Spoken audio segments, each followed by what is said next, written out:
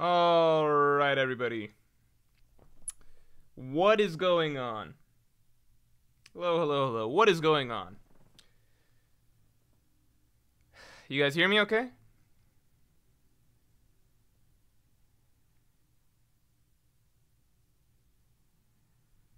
Yeah, you guys can hear me okay. Alright.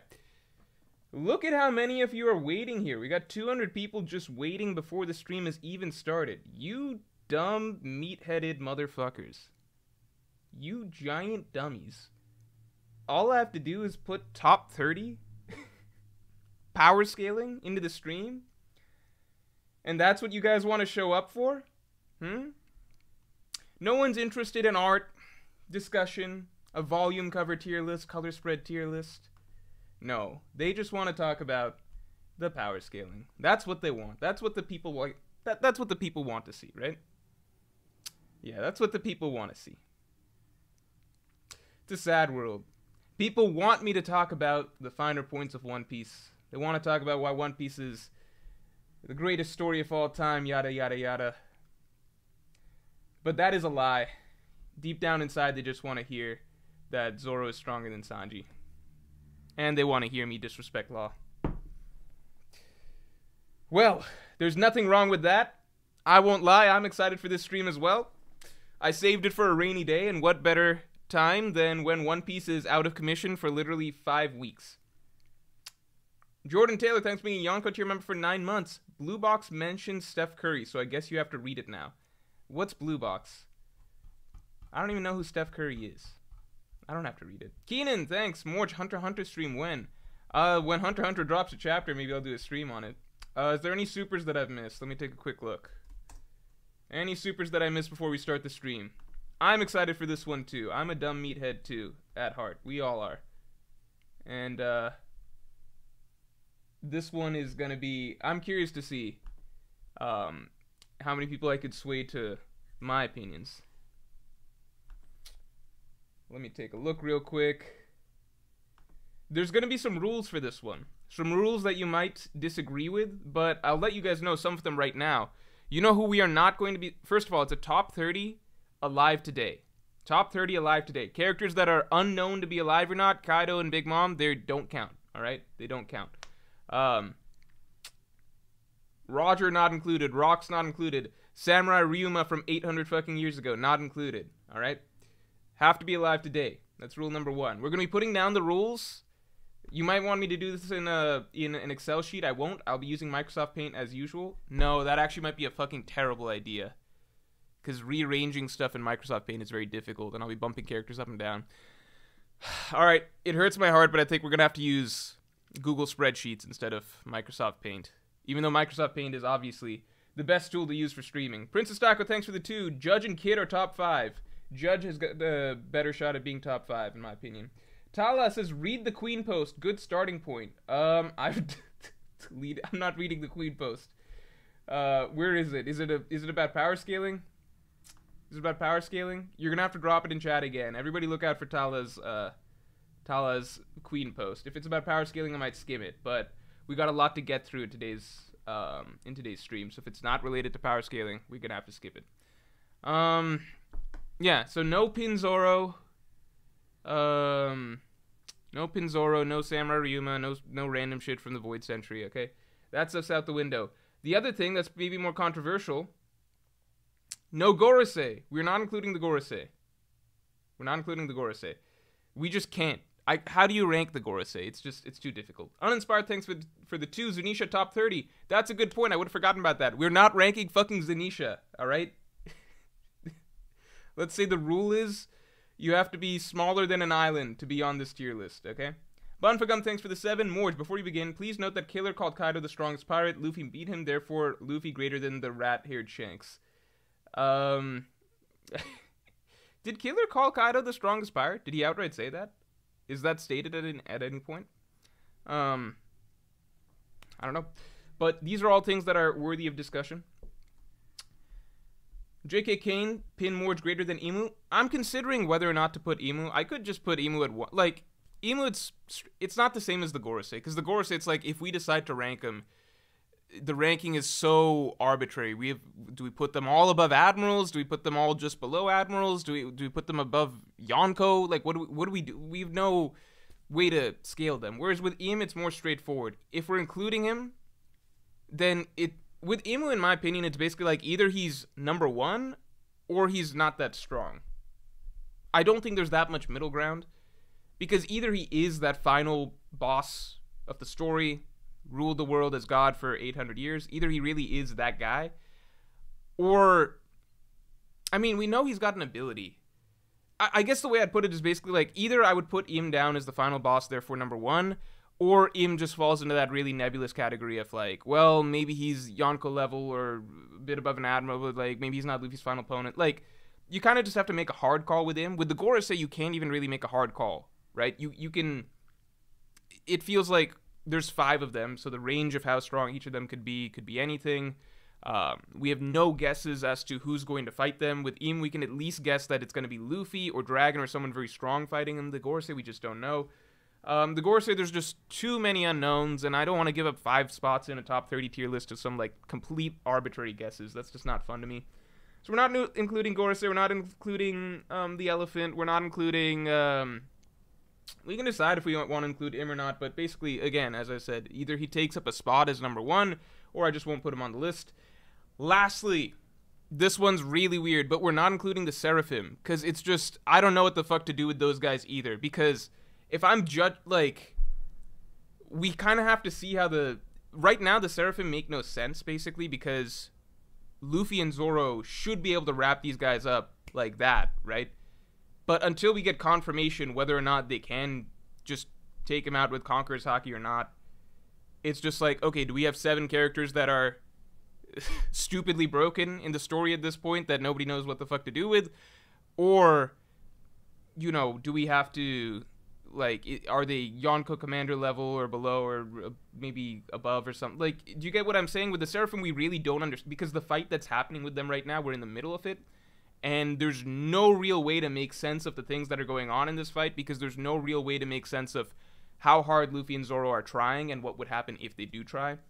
I guess you could say similar stuff about, like, well, what about Aokiji and Garp? But we have so much past knowledge about these characters and where they should rank as former hero of the Marines, you know, and as former admiral, candidate for fleet admiral. You know what I mean? With the Seraphim, the only information we have is this really messy fight that's happening right now that doesn't seem to make any sense at the moment. Daniel Allen, thanks for the 10. I agree Danny was supposed to become evil, but John was meant to rule to show the 2 sides of the coin. If he wasn't meant to rule, then no point in making him a Targaryen. It's possible that the point would be that he's somebody that is actually ultimately supposed to have the throne, right, by birthright, etc., but he chooses not to have it, you know? There's a lot of ways that would fit with the ideas of the theme quite a bit. The allure of the throne, the allure of ruling, etc., etc. What's the right type of choice to make when that comes down to you? Daenerys, no matter how you spin it, and I don't know why people tried to turn this away from who she was as a person, but she was obsessed with her entitled birthright to ruling. Like, she was power hungry as much as anybody else. She framed it under the light of, well, it's to help people, but at the same time, a lot of her dialogue throughout the series, especially early on, was very deliberately written to, in some ways, frame her as coming from the right intentions, but then in other ways, frame her as being impatient, entitled, and maybe having some selfish desires and, you know, power-hungry desires at the same time. So her character was very well written. I think they just rushed it towards the very end. And I think a lot of people chose not to look at the more nuanced gray sides of her character in the seasons leading up to it, which made the final character change even more jarring for people, because you got 2 things happening. 1, a lot of people pretending that side of her character didn't exist, and 2, when it's time for the writers to actually bring that side of her character fully into the fold and just make that who she is, they do it in such an abrupt, fast way that it feels even more shocking to people who don't see it coming already. So that's the deal with Daenerys. With Jon, I think ultimately he's not a character that, when he says, I don't want it, blah, blah, blah, blah, blah, over and over, I think that is important to the ideas of Game of Thrones, which is that this obsession with characters wanting the throne is a problem in itself. So I think ultimately Jon would not have been Jon would not have chosen to rule, probably no matter which way the story went, what the correct ending was, but you never know, This is one of the things that George R.R. Martin says, which is like, there's 2 types of writers, right? There's the planners and then the seed growers or whatever. To me, it's just like, well, I think we can probably conclude that the planners know what the fuck is going on and are going to be better at writing a long-ass story at the end of the day than people who literally think of writing a like, a great epic as planting a seed and seeing where the fuck it goes, you know? Because then you don't have a clear idea what your final thematic message, what your final character arc, etc. What is it all leading to? I just dislike that quote quite a bit. I think that's something that can work in a shorter form story, but not something that's so long form as like Game of Thrones or One Piece, you know? Anyway, J.K. Kane says Pin Morj greater than Emu. That's why we're not including Pin Morj. No Pin anything, no Pin Zoro, etc. No Holy Knights either. I think the choices I'm making are just to avoid stupid conversations. Like a lot of the new shit we're learning from Egghead, Gorosei being strong, Seraphim, Holy Knights, we're just gonna keep them out of the equation. Amr Yasser, thank you. Orangetown Dog, #1 strongest One Piece character. Behenoid, thank you. I wanted to say Emu top 1. Also, I like that with the addition of the Knights and the Gorosei basically being ministers in Emu's cabinet, Morj now feels more like an actual nation with its own culture. Yeah, it's really interesting actually how the Celestial Dragons society is being fleshed out as well. I think that's something we're going to get even more of towards the final saga, because I think Oda does have probably more complex plans as to how to deal with the fallout of the Celestial Dragons at the end of the story. D. Marquez, thanks for the 2. Morg, don't put Emu, please. I'll do a poll. We can decide, do we want to put Emu or not. I think it's just more fun not to include Emu because it's like, you know where, either you think he's #1 or it just becomes like a messy discussion, kind of. Like, if I include him, I'm just going to throw him at 1. Because I personally think that the story ends with Emu being the final boss. So if I include him, I'm just going to throw him at 1. That takes up 1 spot on the list. I could remove him and we get to stick to just more interesting discussions with characters that could fall in a variety of places on the list. Kino the Far, thanks for the 5. Rox was a fraud who coasted off his powerful crew, just like Buggy with the Cross Guild. I don't think he was powerful at all. There was somebody who was telling me they thought that as well. It was either Parvision, I want to say it was Parvision or Hidden Island or something like that. Somebody had that sort of a theory. I personally disagree with that.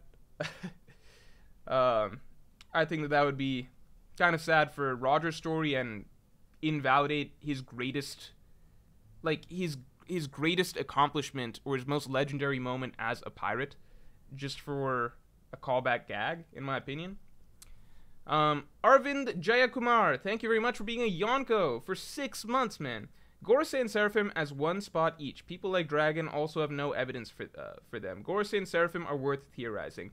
I'd say Dragon's a little different because we've had a long, how do I say this? With Dragon, we have a long we have a much longer history of him being framed in the story in a certain light, right? So with Dragon's framing, we can understand to a degree that how do I say this? He would be a Yonko type figure if he was a pirate, right? Him and the Revolutionaries feels like the equivalent of a Yonko and his pirate crew, except they're working with a totally different purpose. That's the only key difference, right? That's why the distinction was made all the way back in Enies Lobby regarding, you know, what the difference is between what Dragon is doing versus the 4 Emperors, and they're all introduced in the same chapter, essentially, right? So it feels very, very similar. Dragon's being put in that group. So there's that aspect. There's also the aspect that he's Luffy's father. So you're going down the line, Garp, Dragon, Luffy. There's a clear lineage thing, right? You know it's a Monkey D in their prime. You understand how strong his subordinates are. You understand his role in the world in general, and his role towards the close of the story, which is being the forefront of the rebellion, aside from the Straw Hats who provide a sort of different aspect of the rebellion, right? With the Gorosei, we still cannot confidently say their roles. We still don't know, like, are these Emu's 5 most important subordinates? Are these the 5 strongest Celestial Dragons aside from Emu? Is it supposed to be some of the Holy Knights, right? Are the Seraphim ultimately supposed to be the most important soldiers? We have really no way to gauge the Gorosei, period. And I don't want to put them, just group them together as 1 spot, because to me that feels like a little bit lazy. We have no idea. If the Gorosei are all going to fight different characters, then they're all probably going to be varying strengths. They might be in the same tier, but, you know, maybe one Gorosei's stronger than Aokiji and one Gorosei's weaker than Green Bull. You don't know.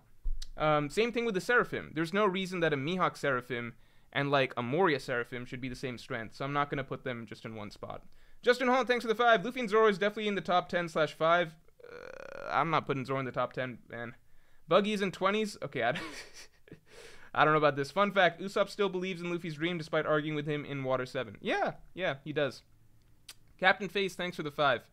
Or he did. He did in Water 7, which I think was a very touching aspect of, like, it was because, that's the thing, it was because Usopp saw Luffy as climbing to such higher heights, and Usopp felt a sense of inferiority, not being able to keep up with the crew, and that's what he specifically said when he explained to them right before announcing the duel, that, you know, I knew at some point I wouldn't be able to keep up with you guys. So it's because Usopp thinks so highly of Luffy and believes so strongly in what Luffy's capable of and has doubts about himself. That was the real cause for the duel, which I think was a really, really great idea. It wasn't the usual.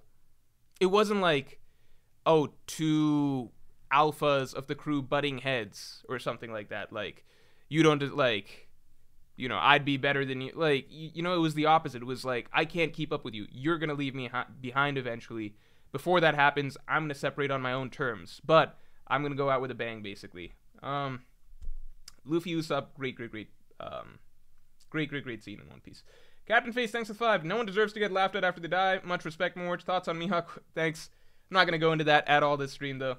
Thoughts on Mihawk once being a red-haired pirate, opposite of Zoro, left for his goal. I don't think Mihawk was once a red-haired pirate. That'd be really, really fucking interesting. Really, really interesting. That'd raise all sorts of questions. I have no thoughts on that. Sean Easton, thanks for the 20. Thanks for the 20, man. Here is a 20 for having one of the only correct takes on the submarine on Twitter. Oh, man, I just said I don't want to talk about it. Idea for a stream, react... I appreciate that, though. Idea for a stream, react to Mugiwara no Goofy's videos. Who... Comedy Plus, you can riff on them. Easy A+ stream content. Okay, you know what? Maybe I do that Thursday or next Monday. I'll have to... Send me one of their videos. I've never heard of this person before. I have to see if it's, like, moderately funny. Because if I just don't find it funny, I don't want to be a dick and, like, just be doing a stream of watching some videos and just saying they're not funny over and over. So if I find one funny, then maybe it'll be good to react to a bunch of them. Yeah, just comment something that you think is funny by them. Sean Easton, thanks for being a Yonko member for 9 months. Also, it's been 9 months. Hey, good content, man. Thank you. As my OG tech support guy, I really, really appreciate the long-term support. Mechlore, thanks for the 5. Hi, Morj, man. First time commenting. You're def the hottest One Piece YouTuber. Thank you, Mechlore. I really, really appreciate that. Let's take a look at... How many more do we... I want to start ranking. All right, let me speed through these. Bunfagum, thanks for the 7. Scratchman Morj, are we excluding Vivre cards, volume notes, Road to Laugh Tale, and editor notes? I think you should only deal with the manga. Unless it's in an SBS... I'm not going to include it. Vivre cards, there's all sorts of random shit with Vivre. According to Vivre cards, Ace doesn't have armament hockey. I'm not going to do Vivre cards. Editor notes, these editors don't know shit. Maybe they know shit, but they also, I don't know. I'll include SBS. Oda statements and SBS, I'll include. But I'm mainly, oh, that's the last big rule. We are not using anything from the anime. I don't care how well animated and how badass Law and Kid were made to look this episode. I'm only looking at what they did on the manga pages, okay? All right? I don't care if Law showed the best armament hockey of all time this episode. It is irrelevant to this discussion. Rei Uchiha, thanks for the 2. Are you going to rank Eneru? I don't think NL makes the top 30. So it doesn't matter to me. Visual Knight, thanks for the 20. Crack Theory, what if S. Croc has Eva's fruit and can change their gender? Eva was in Impel Down, after all, just like Senior Pink. The Crocomom debate will never end. Well, I think that's a far cry. Thanks for the 20, first of all, again. I don't think that makes a Crocomom theory viable, just because Crocodile might have been a woman. But... I think it would be ironic if Ivankov did use her fruit at one point to change Crocodile's gender, and nowadays Crocodile, the Seraphim version, has that same fruit. Kino the Far, thanks for the 5. Sengoku did say that Rox was Roger's first and most fearsome rival. Buggy was Luffy's first rival and also the only person to hurt the Straw Hat. Dude, it's just... To me, it has to actually be, like, I just personally would find it disappointing. Let's just say that. I personally would find it disappointing. I think there's a lot more that could come out of Rox's story if he was, in fact, a legendary pirate. Let's get the stream likes to 200. Tala just dropped a A Reddit post saying why Queen is greater than Katakuri. We're going to pull this up when it's time to scale Queen. Oh my god, this is so much information. Alright, we're going to put it when it's time to scale Queen. Alright. Anuj Agarwal, thanks for being a member for 9 months. Thanks for all the content over the last 5 years. Thank you, man. I really, really appreciate you saying that. It's been 5 years. No, it's been... I started this channel in 2017. I really only became consistent with uploading, I think, in 2020, 2021, something like that, during pandemic times. I think 2020 was when I became consistent in uploading. But this channel's been around for 6 years. It's kind of crazy. Time flies. Jay, thanks for the 5. LMFAO, Mihawk, Shanks, and Dragon. The real GOAT is going to be Bogart. Oh my god, I haven't heard that name in a while. Haven't heard that name in a while. I'm not an anime hater. I'm just like, we've got to keep some, like, it's, the anime is, it's not, the anime depicts things factually, consistently, very differently than the manga. And it varies based on arc to arc, episode to episode, how much budget there is for a given episode. It's like how much time they need to drag out, if they need a filler scene or not. The anime is the fucking anime, right? It's off the walls. You can't even, like, if I asked you right now, how did Kaido beat Luffy in Act 1? There's only one canon answer, which is Kaido speed blitzed Luffy with a Thunder Bagua. That's the canon answer, right? It's cool that the anime did some other stuff to drag out the fight, and it ended with a long, slow clash with Luffy's King Kong gun versus Kaido's club at, like, Thunder Bagua. But that is canonically not what happened. If you want to say how fast is Kaido, you look at Act 1 in the manga, and you say, well, he was fast enough to speed blitz Luffy in Gear 4th towards the start of Wano, right? That's it. It's pretty cut and dry. There shouldn't be that much debate, like, how much should we use the anime versus the manga? It's like, no, they depict two clearly different things. We're going to roll with what the author actually wrote, not what the adaptation wants to do to jazz things up and drag out screen time, drag out the episode, make things a bit flashier, right? One is canon, one's not. It's really plain and simple. All right. Let us begin. Oh shit, I was about to pull up Microsoft Paint. I forgot I'm not allowed to do that. I gotta use Google Sheets. Google Sheets. It's so soulless. Microsoft Paint is just, I don't know. It's just got so much more character. I don't know.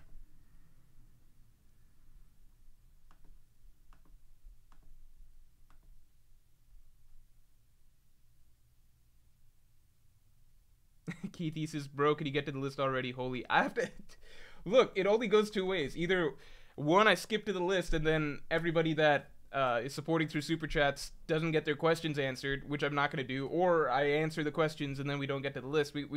I got to do one and then the other. It's just the way shit works. All right. Top 30. All right. Let's put down the rules. Here, let me screen share for you guys so you understand what I'm saying. All right. Alright, top 30. Strongest One Piece characters. Rules. We're gonna make this big, bold. Everyone will be able to see it. We'll put it in red so people understand it's a big deal. Here are the rules. And we'll underline it so no one is fucking with the rules. Alright? I've forgotten what are the rules that I said. I said some pretty damn good rules. I wish I could remember them. Let's see. Something like, we'll make these rules bigger in a second. Something like characters must be alive.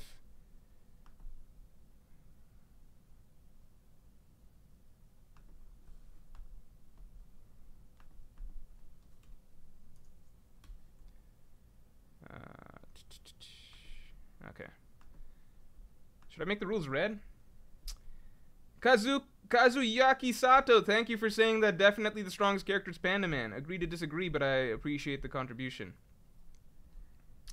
Yes, lads, thanks for the 5. I love the anime. I can't believe it. I can finally say One Piece animation is good again. But man, some of these episodes, if I was high, I'd think it's Dragon Ball Z.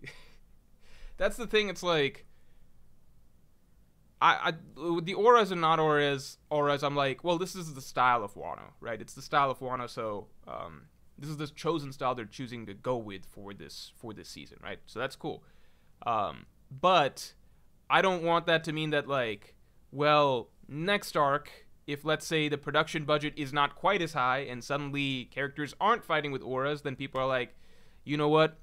Aokiji's not as strong as, I don't know, King, because look at all the auras that King had during his fight and all of the crazy special effects, and Aokiji's just out here doing ice shell and some dumb bullshit like that with the same Marine Ford level animation, you know? The animation, like, whatever, the level of budget and effort by the anime team doesn't dictate how strong a character is, because that's just gonna vary based on, you know, how much they can allocate to a given episode. That's it. You know, once we're not in Wano and maybe the budget gets toned down for the Egghead arc, maybe the budget stays the same. I don't know. I don't understand why the budget just was able to be so high for the Wano arc, but I suppose the build-up, etc. But maybe Egghead or Elbaf or something, we don't get the same budget. That doesn't mean you scale characters off of, like, well, was Toei able to pay, like, 10 animators to do this or 4 animators? I don't know how animation works, but you get what I'm saying? Were the animators able to spend, like, a month working on this or, like, 2 weeks working on this, right? That doesn't dictate how strong characters are.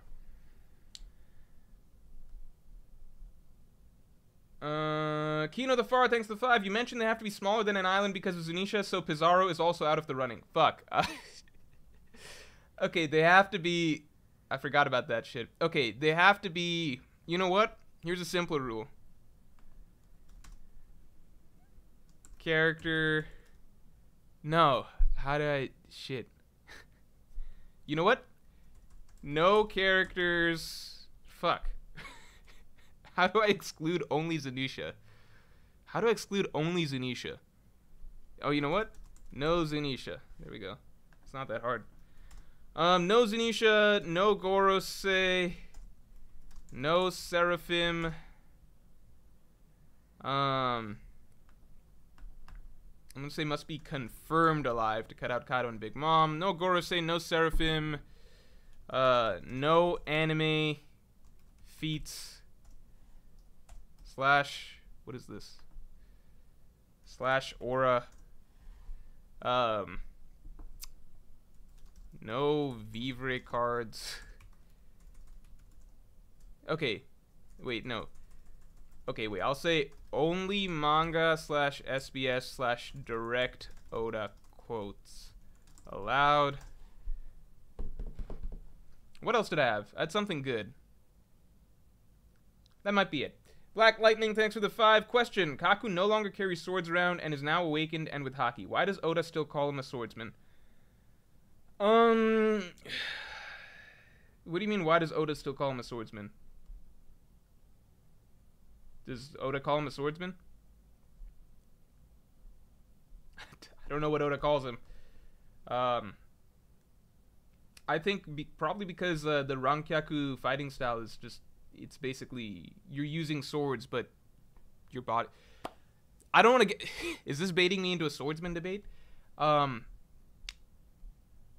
It's a little tricky with the... This is not... Okay, if you're trying to push me towards the Mihawk Shanks discussion, Shanks, as far as I know, is a swordsman, okay? He fights with a sword, right? He's a swordsman, okay? Wait, but that complicates things based on what I just said about Kaku. Look, the Shanks-Mihawk debate, the fact that they had duels, that's basically what sets them in the category of, like, whatever is considered a swordsman, right? They fight duels, and the Marines specifically talked about Shanks' sword skills compared to Mihawk's sword skills, okay? That puts them, whatever.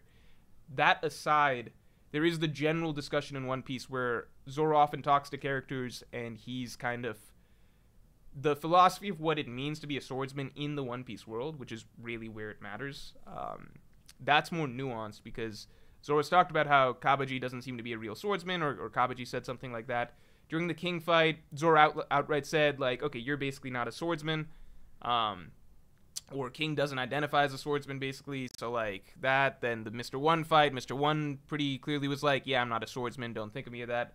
So that's something to think about, which is that there is more nuance that characters are voicing as to what it means to be a swordsman in the One Piece world. So whether you like that or not, that's a factor. However, I don't think that affects Mihawk versus Shanks because they fought duels that sounded as though they're meant to be viewed as sword duels, in my opinion, just based on the fact that, like, Mihawk is showing up to challenge Shanks and things like that.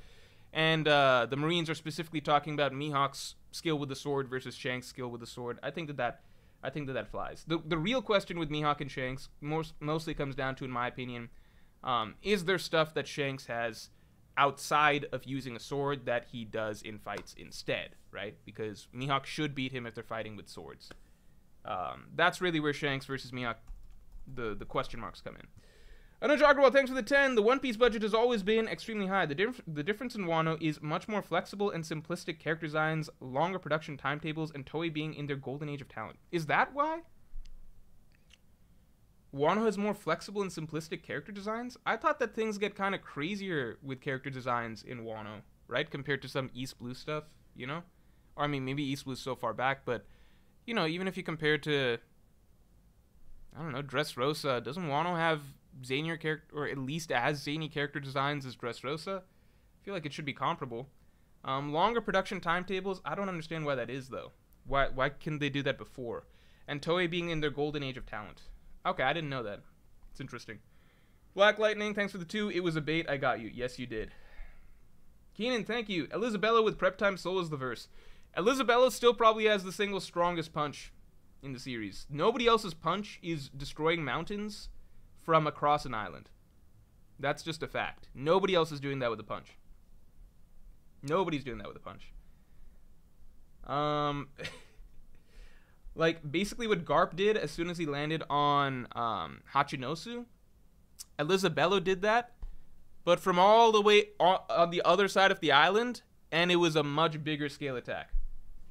So, Elisabello, you know, you gotta give him props. You gotta give him props. Alright, any other rules I'm forgetting before we get into it? I'm gonna go ahead and put Emu at number 1. Why not include him? Why not include him? Why not include him? Are there any rules I'm forgetting before we get into it?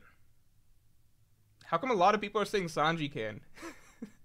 Sanji can... Okay, it's just Elisabello and Sanji. They're the only two that can do it.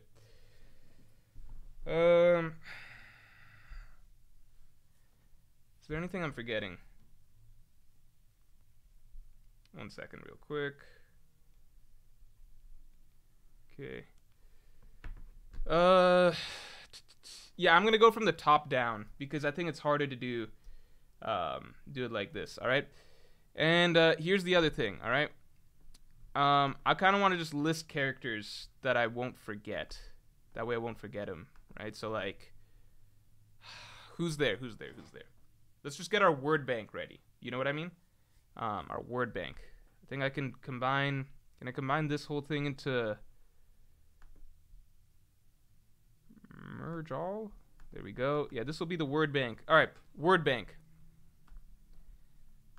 List of characters.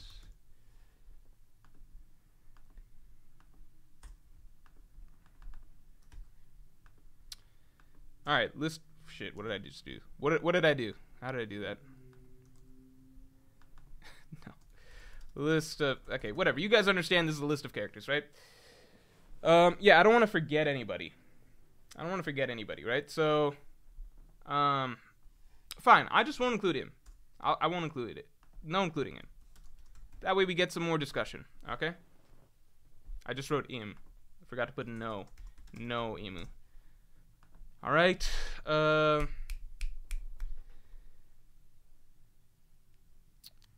Okay. Just listing off characters and you tell me if I forget anybody, right? So I'm going to start with Yonko. So we got Yonko, we got obviously Luffy. Let's go with Yonko crews, right? So Luffy's crew, right? You got Luffy, Zoro, Sanji, Jinbei. I don't think anybody else in his crew is worth talking about for top 30. Then you got Shanks' crew. You got Shanks, Ben Beckman, Lucky, Roo, Yasop. I should make this rap. Yasop. We do have the leftover big... I'm gonna say... shit. King and Queen, right? King... Yeah. No, they're alive, obviously. Obviously alive. So, Kaido and Big Mom are gone, but we can still talk about their crews. We got King, Queen, Jack. I don't think anybody else cracks it. Why does it do this? King, Queen, Jack. Why does it keep going sideways? Whatever. King, Queen, Jack. Who else do we have? Big Mom Pirates, Katakuri, Smoothie, Cracker. I don't think anybody else cracks it. Whitebeard Pirates, Marco, Jozu, Vista, the usual. Blackbeard Pirates, we got Blackbeard, Shiryu. Here's where it gets tricky. I guess we throw in Aokiji, right? Oh, let's get the stream likes at 300. Let's get the stream likes at 300. 300. Shiryu, Aokiji. Do I put in Burgess? Do I put in Pizarro? Burgess? These are the only ones I'll include for now. Cross Guild, obviously Mihawk, Crocodile. I'll put in Doflamingo before I forget. Bunfgum, thanks for the 7. Off topic, you said One Piece has the greatest broken hero moment in Marineford. Which other manga contend with One Piece in this regard? Vinland Saga, Berserk, Hunter x Hunter. Alright, so when I say certain things, it's in certain contexts. In certain contexts. Contexts? Sorry, I can't pronounce that properly. In certain contexts, okay? I think you could easily make the argument for several other series depending on what you value. I think One Piece has my personal favorite broke the hero moment in terms of how Luffy was written as this, like, such a purely optimistic, strong-willed, like, seemingly unbreakable figure for so long. Like, that was Luffy's whole thing.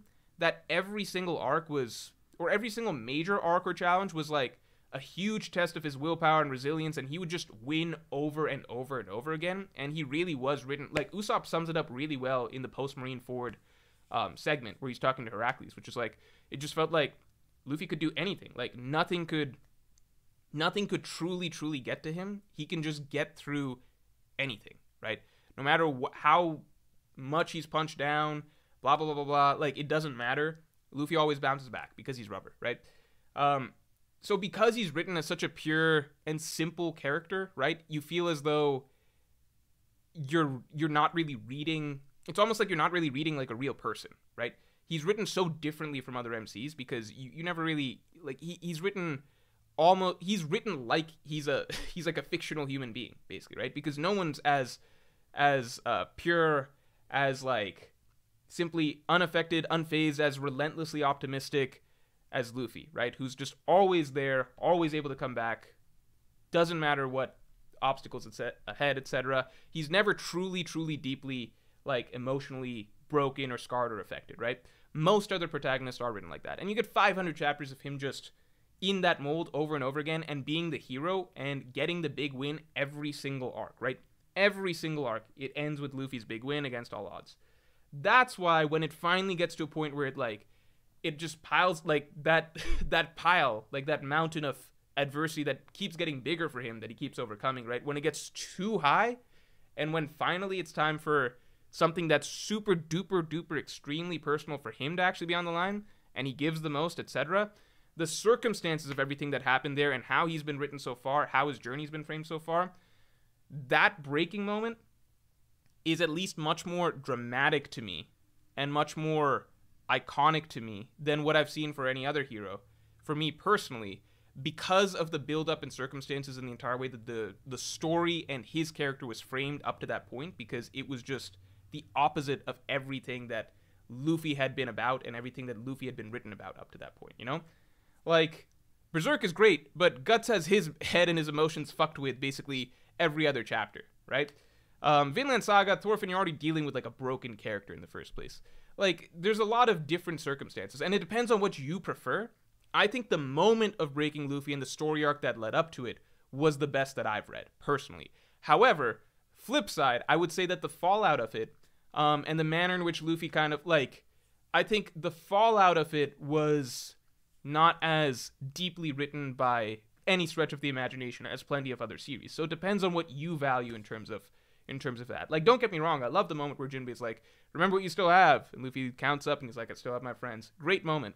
But in general, I think that a lot of other manga are able to handle the deeper, more raw nuances of a character going through a mental breakdown much more meticulously than One Piece does. I don't think that's necessarily One Piece's greatest strength at all. So I think the broader story and the broader framing of the character and his story arc to get there, I thought that was phenomenal. I think the actual nitty-gritty of what Luffy went through in the aftermath, no, I wouldn't say that that's the best I've ever read by any stretch of the imagination, but you guys get what I'm saying? Like, different series have different strengths. Nurgangi, thanks for the 5. Morj, 5 months ago. Don't worry, guys. We have a team. We have a plan for weekly videos. It's going up like movie Morj now. Lol, YOLO. Nur, I can't talk to you right now. Don't even worry about it. Don't even worry about it. Doflamingo. Wait, do I miss any other things? I don't think so. Malik says, thanks for the 5. No shot you actually think Big Mom and Kaido are dead. I think they're just not worth talking about at this point. Because if they're out of the story, like, if they're confirmed or not confirmed, they're just not worth talking about to me in terms of, like, characters that are like functionally alive in the story. I guess you could say the same for King and Queen, because they're probably not going to be in the story after this either. But with Kaido and Big Mom, it's kind of just like, yeah, but it seems like they're definitely, like, they're made to feel like they're Oda's version of dead villains, if that makes sense. Manifest Joe, thanks for being a Yonko tier member for 8 months. Man, I thought the power ranking would be an intense stream, but must not be since you haven't busted out the Microsoft Paint Morj. No, I really wanted to. But I realized that it's hard to do without to do a ranking, because with a ranking you want to be able to rearrange characters, and I can't really do that in Microsoft Paint. All right, Gapehorn, thank you for that's funny. Thanks for the 99. That's pretty funny. Doflamingo. Okay. Shichibukai, right? We're covering Doflamingo, Boa Hancock. Weevil. I guess we gotta throw Weevil in there. Boa Hancock, Weevil. That covers everything for Shichibukai. So we covered all the Yonko. We covered all the Shichibukai. Let's get into the Marines. Then we'll get into the Revolutionaries. And then we'll get into external characters. I'm going to throw Rayleigh in there before I fucking forget. Rayleigh. So Marines, we've got Akainu, Kizaru, Fujitora, Green Bull, and Garp, and Sengoku, and Kong. I think these are the only ones that realistically make the cut. Akakao, thanks. Hey, Morj, hope you're doing great. Thank you. I really appreciate that. Beyond that, okay, we got Kong. Okay, yeah, let's get into islands. I'm going to include Yamato. Don't worry, I'm remembering Yamato. No, let's finish this out. Then we got Dragon, Sabo, I guess Ivankov, Morley, Karasu. I'm going to leave that. I think that's all for Revolutionaries. Kuma at this stage in time is not a strong fighter, right? We can agree on that. Oh yeah, Law, Kid, Killer. I was thinking, like, there's got to be some pirates that I'm not remembering. I guess sort of fucking Uruj in there while going through supernovas. Uruj. The others are out of commission at this point, right? Uruj. I mean, Bonnie, we're not going to rank. Beige is not going to make the cut. All right, let's look at islands. Among islands, we've got... Oh, wait. CP0 before I forget, while we're on the world government side. Lucci, Kaku. I already got Aokiji. I threw him under Blackbeard's gang. I got Crocodile. Don't worry about that. All right, let's go through islands. With islands, we've got, obviously, Wano. So that's Yamato, Inuarashi, Nekomamushi. I think the others don't make the cut.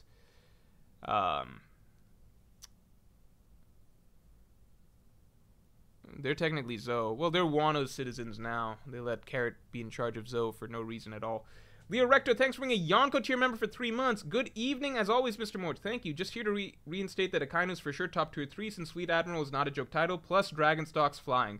Yeah, you'll be surprised where I put Dragon. I think a lot of people will be surprised where I put Dragon. I think, Akainu... There's so many characters that have a good case for top 5. Akainu's definitely one of them. Stussy herself volunteered that she is below Lucci and Kaku, so at that point I don't think you're really top 30. We're doing current strength. Magellan, I would have forgotten about him. That's a great point. Just fucking complicating matters more. Impel down, we got covered. Yeah, I think we got the rest of the world government side. I think we got covered, right? Because we're saying no Gorosei, no Seraphim.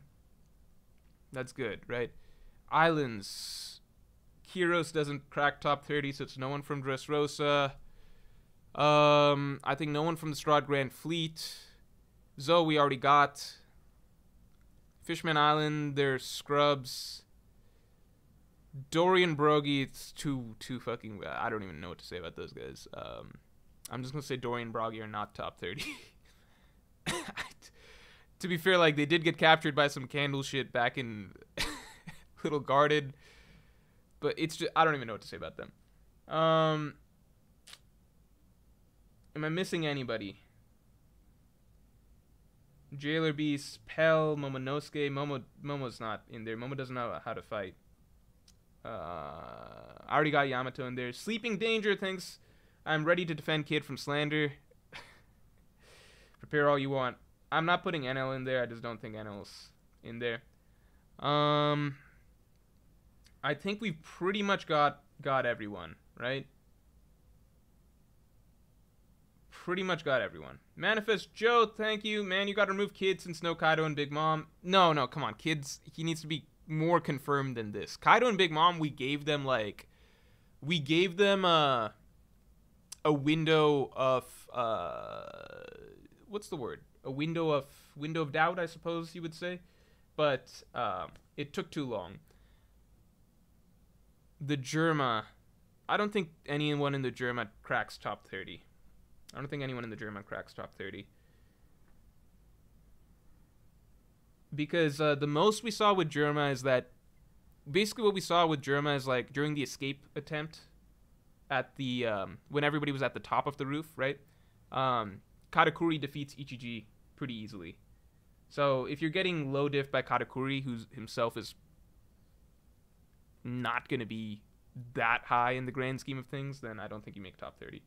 I don't think I'm missing anybody at this point, right? I think I got pretty much everyone. I got Marco, Josu Vista. Yeah, I think I got everybody. All right, so we got our word bank.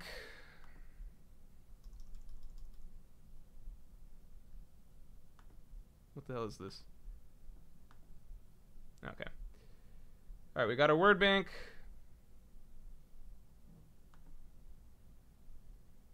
Oh, I see. Okay. Zooming in this is weird. Zooming in and out.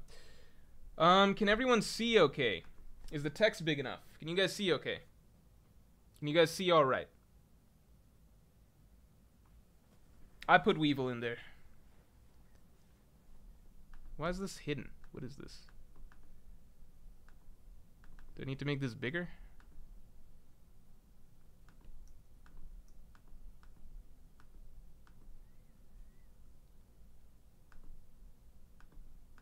That should do it. Okay. Reflexy, thank you. Can we sneak in Usopp and Nami, or are we, like, strict? Dude, we can't even sneak it. We're not even putting in Frankie. Look at the cast of characters you have before you. You think Usopp and Nami are cracking this list? I don't think so, man. I put Jack in there. No, I didn't. Yeah, Jack's in there. I put the top 3 of pretty much every Yonko crew. Laffy, I don't know. Alright, I will be back in a second. You guys sit tight, and we will get into the ranking. Alright?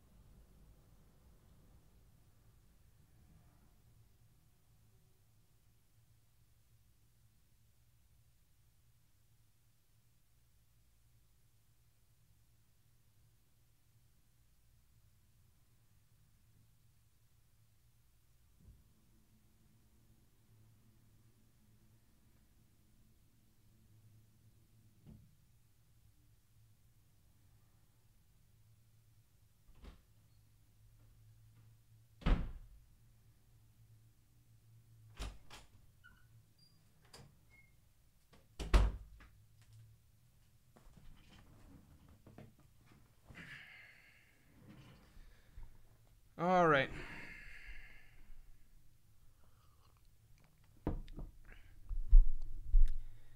It is time to begin. Wait, we decided not to do im? Why did we decide not to do im?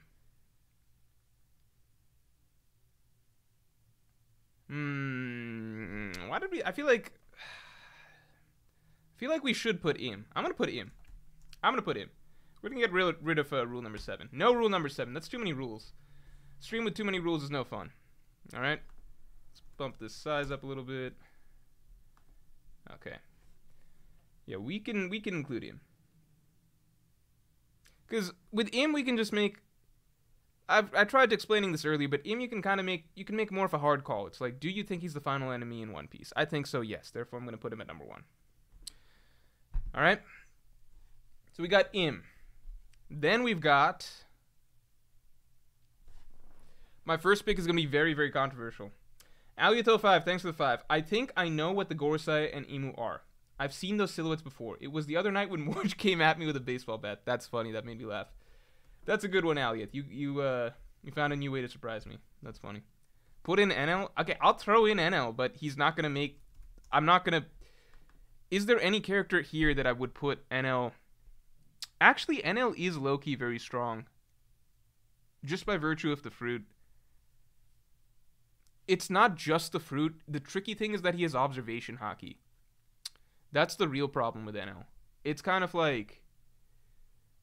Yeah, characters who just have strong devil fruits, you know, the quote that Peckham's gave to Caribou and stuff, if you have a strong devil fruit, that's not, you know, Logia with strong fruits, they get wrecked or whatever. The problem is that NL has very good observation haki. And if you've got the fruit that he has and good observation haki, you actually don't really need to be good at anything else. That's the tricky problem with NL, because you don't need armament haki. You only really need it if you're up against another Logia, but there's not that many Logia to go around. You don't need armament haki, because you've got all the offensive power you need.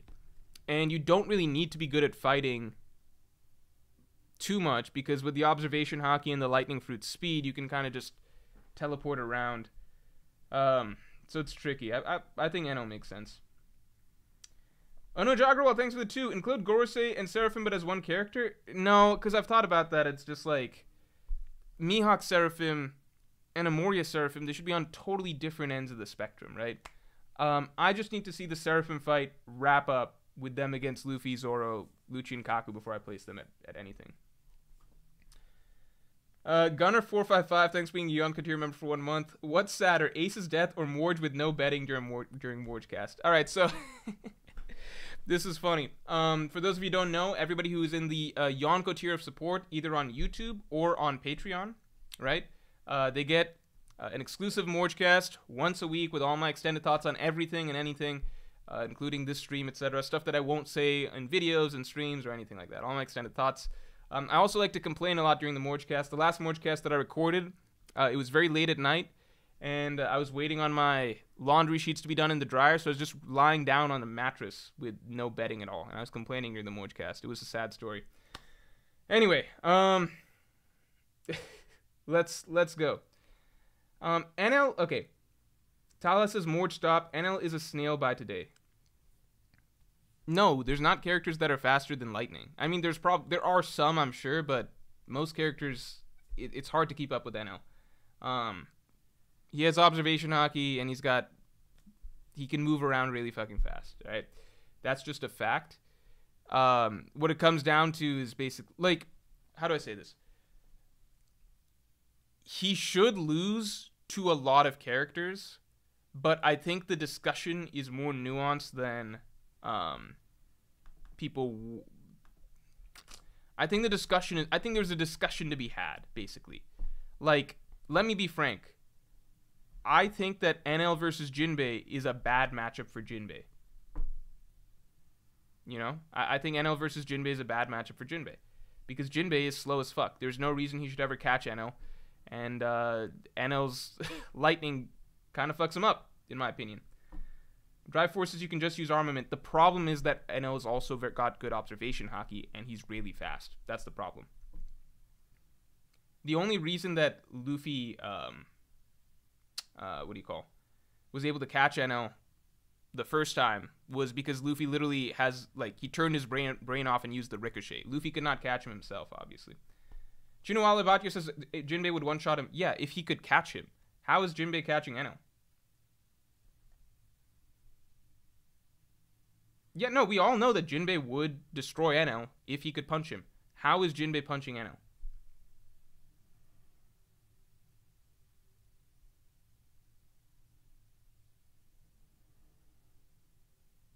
No, like, I just want a question. Like, I just want an answer. How is Jinbei catching NL?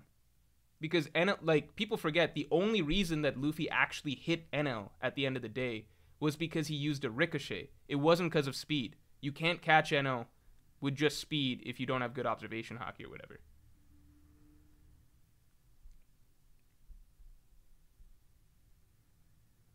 Mark Ross says we have no idea how much armament mitigates NL's lightning.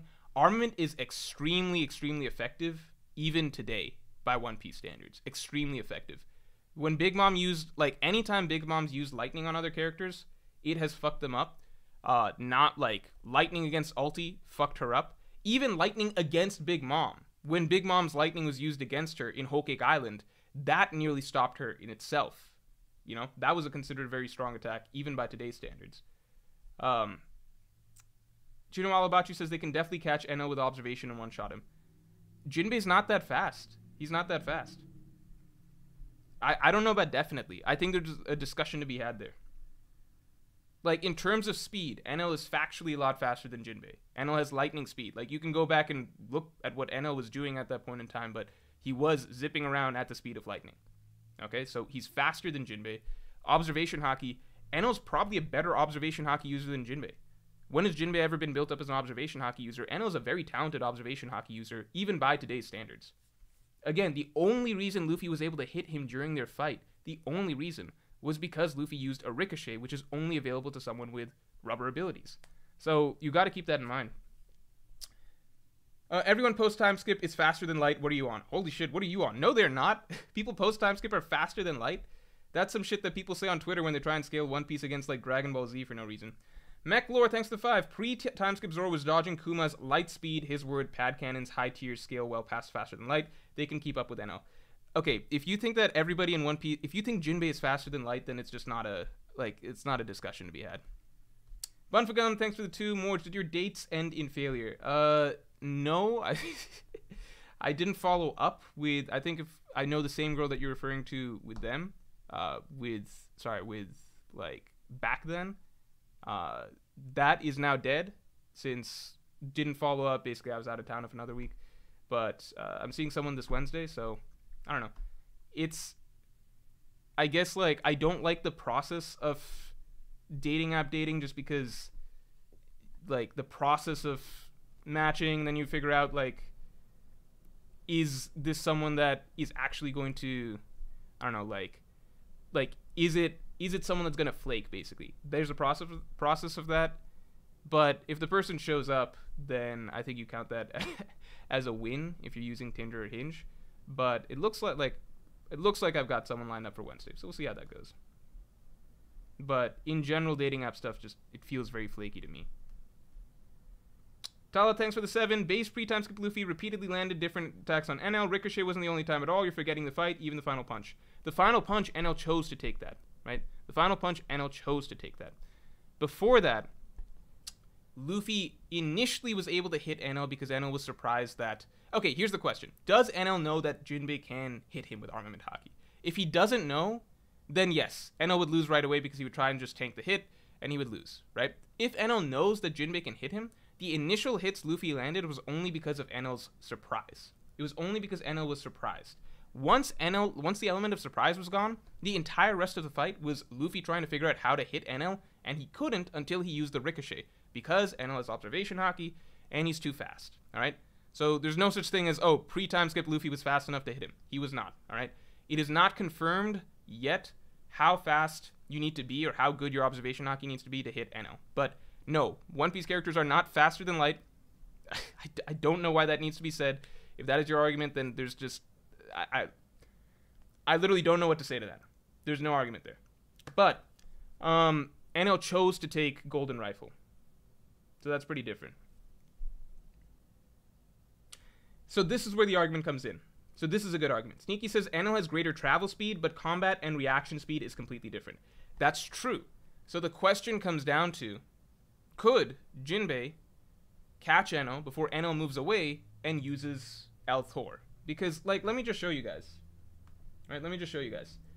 Because people forget. Lightning in One Piece is super effective. It's super effective. Like, there's a reason everybody's like, well, Nami right now might have among the highest combat output in the story compared to, like, pretty much any character. Like, not any character, but any character on the Straw Hats. You know, obviously not, like, Luffy and Zoro and such, but, like, if we're just looking at, one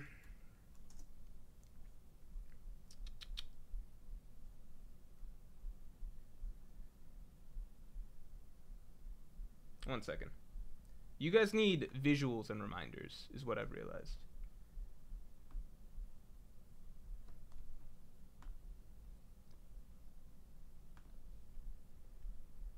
So, if you look back at, like, here, right? This is Enraged Big Mom, one of the hardest characters to damage in the entire story. This was considered a really strong attack at the time. And this same attack that Nami does right here is the same shit that NL casually spams, right? NL casually spams this. Jinbei does not want to get hit by this. Let me tell you that right now. Jinbei does not want to get hit by this. Most characters do not want to get hit by this attack. NL can do this attack easily. He has the strongest in terms of, like, sheer destructive ability. He has the strongest Logia. Akainu probably is, like, Akainu has the best offensive power from what Oda said, so I suppose, like, if you actually, like, are trying to tear through hard skin or something like that. But look, like, this is, go back and reread Skypiea. This is exactly the same as what NL was doing all the time. This was his normal attack, basically, right? This giant crater with lightning coming out of it, etc. That's NL's normal attack.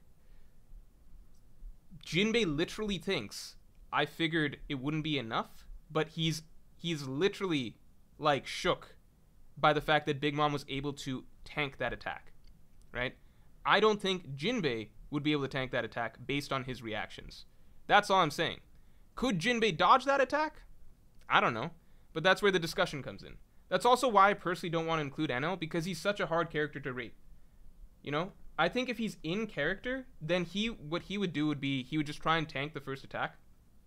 And he would lose off of that. If he knows about armament haki, like he knows he shouldn't be just tanking a hit from Jinbei, then it's a totally different question. Then it's like, would he teleport further away from Jinbei and launch lightning attacks from down above? Is Jinbei fast enough to dodge that? I don't know. But Jinbei cannot be getting hit by those attacks. I mean, I could go through the series and put out a lot of examples, but lightning is still very, very effective against characters nowadays. Even, like, strong characters in One Piece nowadays. Lightning is still very effective, and NL is the best lightning user in all of One Piece. So that has to be remembered. Alright. Justin Holland, thanks for the 5. Jinbei is aware of his natural weakness. Luffy has reference and with his experience to compensate, but it's your choice. Can we get back on topic? Yes, we can. I'm going to go ahead and take NL out of the list, because I think that this is, it's just not a, it's just too hard to rate him. It's just too hard to rate him.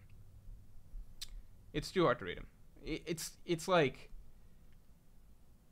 he's the ultimate glass cannon, but it's tricky because it's not like Nami, who can just get hit by anything. NL also has very good observation haki, and he's extremely fucking fast in terms of movement speed. So if he used what he had effectively, he would do very well against a lot of characters.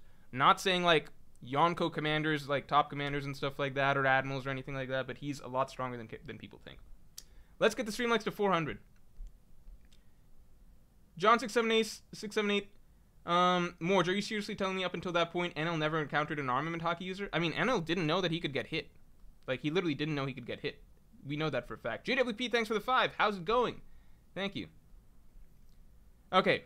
The ranking has begun. Imu I'm putting at number 1. Putting Imu at number 1.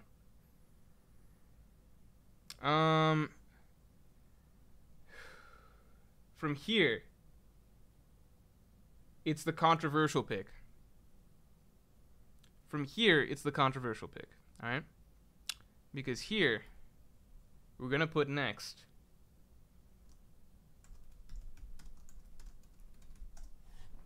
I've had some time to think about this. If you guys go back and check out my stream I did a while back where I ranked the top 5 One Piece strongest characters, I didn't have Dragon High. Where we're at in the story, this was only, and that was probably in the last 6 months I did that stream. Where we're in the story, I think Dragon is stronger than any of us gave him credit for. And you guys know you guys know what I think of Dragon as a character. I've ranted about Dragon as a character plenty of times. And how he freaks out over newspapers, and how he's an idiot running the world's most important organization, believing literally any propaganda that is placed in front of his eyes. God forbid anyone take a photo that is mildly incriminating, or even puts anyone that he knows and loves at any sort of scene of a crime. Dragon will begin to believe that that person is just the most evil bastard in the world, alright? I've got plenty of problems with Dragon, but Dragon in One Piece, there's 3 things that have made me feel like Dragon might be number 1, okay? I personally believe that the direction that the story is headed sets up the dawn of the world as the final most important battle of One Piece, right? So rebellion against the world government, yada, yada, yada. I think that is the most important battle, and I think that is the final battle. I think in that context, Dragon is going to be, the fact that we're still waiting and waiting and waiting on Dragon's role in the story, I think in that context, right, if the final war of One Piece is against the world government, I think Dragon is set to be sort of that, like, I think what Shanks is to Blackbeard, I think Dragon is to Im. Essentially, I think that Shanks is kind of set up as this really, like, the pirate that Luffy's looking up to, kind of the guiding big good figure, as I talked about in the past. That force in the world, in the pirate sphere, right, for the most part. And ultimately, Blackbeard probably defeats Shanks prior to fighting Luffy, I think.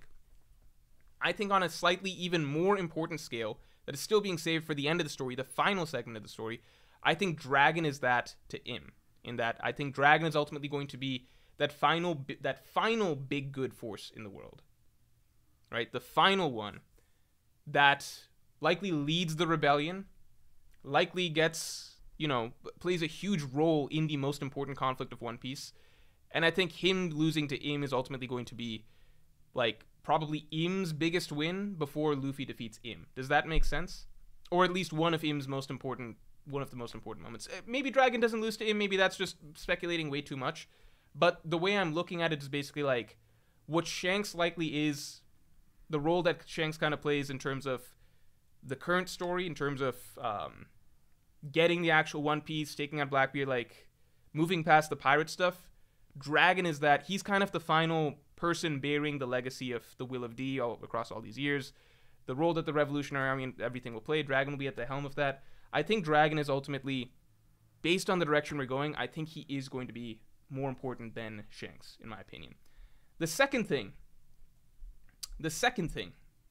is we just got a reminder of how strong the Monkey D line is, right? So Monkey D Garp, who right now is way past his prime, supposedly a shadow of his former self, he is rocking Aokiji. I'm not saying he's going to win that fight, but he has looked damn impressive, right? That's Monkey D Garp, way past his prime. Luffy, we assume, is going to be strongest character in the world, maybe strongest character in history by the time everything is said and done. I feel like Dragon, who is the only Monkey D who is already in his prime, I think that's a look at basically, I think it's going to feel similar to what Garp was in his actual prime, what Luffy is about to be, right? I'm not saying Dragon is stronger than Prime Garp. I'm not saying that Dragon is stronger than Luffy at the end of the story. Obviously, he won't be, but just the fact that he's a Monkey D in the prime of his life, I think that would scale above Shanks, in my opinion. The last thing, and I think that this is the biggest thing, and this is something that I forgot, and a lot of us forgot because Dragon just hasn't been around. Side note, I think the fact that Dragon hasn't been around is in his favor. I've talked about this before, but like, it feels like the more that characters get saved, right? He is at this point the most hyped, most saved character in the entire story. We even got to see Im fight before Dragon. Here's the big thing, right? Here's the big thing. So there was a chapter 432. I want everyone to go back and look at chapter 432. This is what people forget about Dragon. So it's called Jack in the Box. This is maybe the most important world building chapter in all of One Piece. Okay? So this is where Garp breaks down everything. Before this chapter, we the readers are babies. We know jack shit about the broader world. We know that there are 3 great powers, we know there's Shichibukai, but we know jack shit, okay? So, this is the chapter that it is explained that there are 4 pirates known as the Yonko. This is the birth of modern day One Piece. Our entire understanding of everything. It's born here. We're told that there are 4 pirates, the Yonko, who reign over the Grand Line, right? They rival Whitebeard. The Marine headquarters and the Shichibukai exist to counterbalance those 4. This is the explanation of everything, right? This is the same chapter that we learn about how important Shanks is and everything like that. Let me see. Luffy, is he really your grand... Oh, wait, no. Hold on. The red hair, blah, blah, blah, blah. Let's see. Okay, he has a connection with that red hair. Like, this is where it's announced that Luffy knows about Shanks and everything like that. This is where the Yonko are explained. Nobody knows really about the Yonko. That's the thing. Like, Luffy's taking care of that Straw Hat on behalf of Red Hair. I didn't know he was such an influential man, right? This is where the Yonko are being hyped up, Shanks is being hyped up, and it's clearly a big deal, but it's not something everybody knows about, right? This is just the beginning of the chapter, okay? This is normally the type of thing that you conclude chapters with an exclamation point, but this is just the beginning of the chapter. What it's all really a lead up to is this, okay? By the way, Luffy, I heard you met your dad. Your dad, he introduced himself. Your father's name is Monkey D. Dragon, the Revolutionary. I think presentation matters a lot in One Piece. The reaction to Dragon. Monkey D. Dragon, the Revolutionary, right? Stun, silence, Dragon, explosion. Dragon, the Revolutionary, he has a son. What's up with this? The freaking out by everybody. Everyone, the Straw Hats, fucking Usopp. The goddamn frog is terrified of the name Dragon. Robin, obviously, etc. This is what the chapter concludes with. If you just read the entire chapter, it feels as though we are meant to care more about Dragon than the Yonko. It feels as though Dragon is supposed to be... That's the real big, like, bomb that Oda's dropping on us. The existence of Dragon. Again, same chapter that we're learning about all the Yonko, the legendary pirates, etc. It feels as though the bigger deal is the guy down the line. Now, you might just say, well, that's just like, you shouldn't scale based on reactions of characters. Obviously, Dragon's gonna be more infamous than Shanks. That Dragon's the most wanted criminal. But I go a bit by, I think we all understand, you know, Oda has a knack for portrayal, and in terms of, like, part of the reason that we understand certain characters are a big deal in terms of how they're introduced to us, how things are, like, the level of hype that Oda attaches to it, how much Oda himself seems to care that the reader understands that a character is a big deal. Dragon is the single most impactful name drop in the entirety of One Piece, by far. All right? And the final thing I'll say is that, like, really, if you're comparing between Dragon and Shanks, right? So you can I feel like they're ultimately going to play 2 parallel roles in terms of being that big good figure. And with Shanks, his role was in chapter 1, right? He saves Luffy in chapter 1. He inspires Luffy to go become a pirate, right? However, the flip side, equally important in my opinion, is chapter 100. Chapter 100 is all Dragon. This is the chapter that the legend actually begins. And here we meet a very different figure. And here we meet, you know, kind of the figure that basically sees Luffy off to the start of his destiny. And he also is the next character to save Luffy, right? So Luffy gets saved twice over the course, by 2 very influential figures over the course of East Blue. One is to start East Blue, and that's Shanks, who inspires him, right? Sets him on the trajectory that he's set on. But the second is Dragon, right? The second is Dragon. Gohan, then, if that's your desire, what reason do you have for preventing man from setting sail? If you go back and read this chapter, and the presence that Oda kind of associates with Dragon, it feels as though while Shanks was the one who set Luffy off to be a pirate, it feels as though Dragon is almost waiting for Luffy to be something more.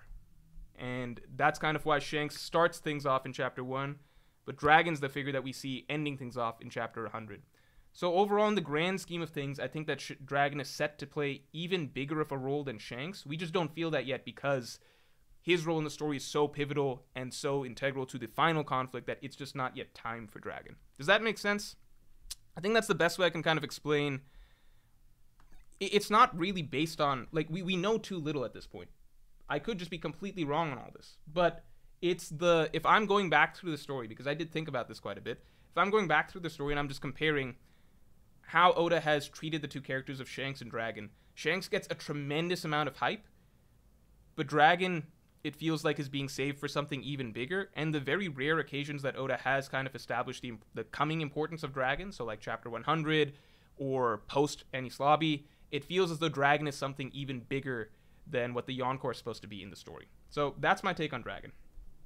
Does that make sense?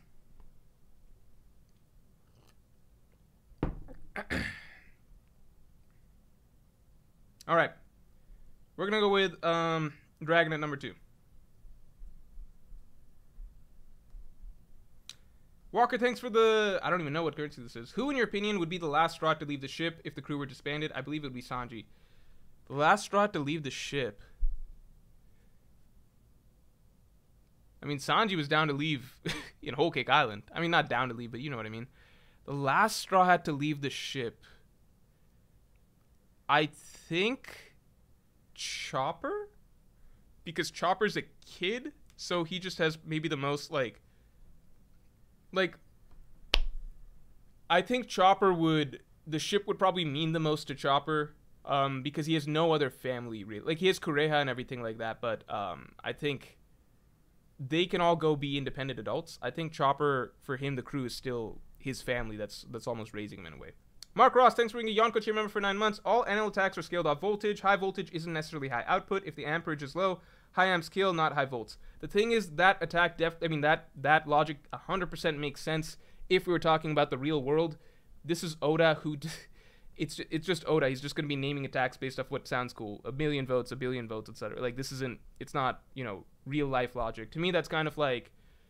I personally am never one to scale things off of, like, when people sometimes go really hard into the physics of, like, well, if you calculate the size of the meteor that Fujitora is bringing down and we estimate the... the cubic mass to be blah, blah, blah, blah, blah, traveling at this velocity, etc., then therefore it's the most powerful attack in one... It's like, no, it's kind of, I see big lightning attack creates a big crater. That's kind of the same shit Big Mom does. These seem like the same attack to me, basically. Seems very, very visually similar, very, very reminiscent of NL's attacks and Big Mom's attacks. Tom, thanks for the 5. Morj, I want to get into freelance writing. Any tips for cold emails? It's so hard to land the first few gigs. Dude, cold email is terrible. I don't... If you want to get into freelance writing, first of all, like, what genre do you want... Like, not genre, but what field do you want to do? Like... I would suggest Upwork or something like that, and building a resume slowly through there, or Fiverr or something. But if you want to do just straight up freelance writing, you're not going to get almost anything through cold email, because cold email is just it's the most brutal form of outreach by far. I strongly discourage it. Felix C, thanks for the 2. Any Kong stocks up if he's still mysterious? No, because there's a difference between, like, is Oda kind of playing up this guy to seem significant, or is this guy just someone we don't know about? I think that's Kong. Alright, so I've got Monkey D. Dragon at 2. I'm going to put Shanks at 3. I'm going to put Mihawk at 4. I'm going to put Akainu at 5. Let me think on this for a second. Do I agree with all that? Bunfagum says, Morj, Dragon being number 2 is insane. He has 0 feats. I mean, Im's only feat is killing King Cobra. That's not how we scale things. Like, you can say a character has 0 feats, but it's like, you can also understand... Okay, time out. Scaling characters just off of feats is ridiculous, because that basically is saying that if a character is being saved for a later point in the story, then that means that they basically must be really weak, because they've got no feats. That's just not how it works. We all understand the way stories work and the way that narratives work, right? You can understand when an author, like... It's always funny to me when people are like, oh, scaling off a portrayal makes no sense. It's like, no, portrayal tends to be very, very fucking consistent with what we see down the line, Crocodile had no feats, but we could all understand that, and Mihawk's only feat was like... Sorry, Crocodile had... Other way around, right? Characters like Crocodile had plenty of feats fucking up Luffy, but we can understand that someone like Shanks, who has very limited feats, is still going to be way fucking stronger than Crocodile, even before Shanks did anything, right? Just based on... This was before we knew Shanks as a Yonko, This is before we knew jack shit about Shanks. This is before we even knew that Shanks and before Shanks and Whitebeard even met and had that face-off and everything like that. We could understand that Shanks has been set as a character that down the line is Luffy's goal. Down the line is going to matter significantly more in the story than this minor villain that Luffy's beating up right now. Scaling just off of feats makes no sense when you can also look at how an author is playing up the significance of a character in the story, their projected future role in the story, if you can project that to a reasonable degree, right? Not just saying like, oh, this Gorosei member is going to be, I don't know, Zoro's final opponent, therefore we can scale him at this. That's too much, right? But we can understand that Dragon is already set up as Revolutionary Army leader, father of Luffy, likely going to be leading the Revolutionary Army heading into the final war, final conflict of One Piece, being saved for something big, and also just his inclusion in the story and the way the characters talk and react to him, right? All of that matters quite a bit. So I got Dragon at 2. And I think that's a take that will age really well, because Shanks and Mihawk and Akainu, I think their roles in the story are going to come earlier. And I think that Dragon is being saved for the endgame. He's Luffy's father. He's a Monkey D in his prime. I think he's going to be stronger than the existing characters we have so far. GK, thanks for the 5. Totally agree with your point on Dragon's portrayal. The name drop at Marineford with Roger is another instance.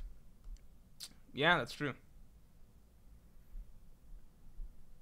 Spoonman, thank you very much. Hey Morj, I have no idea what this is. I don't know what ARS is, but I can tell it's a lot. I appreciate that.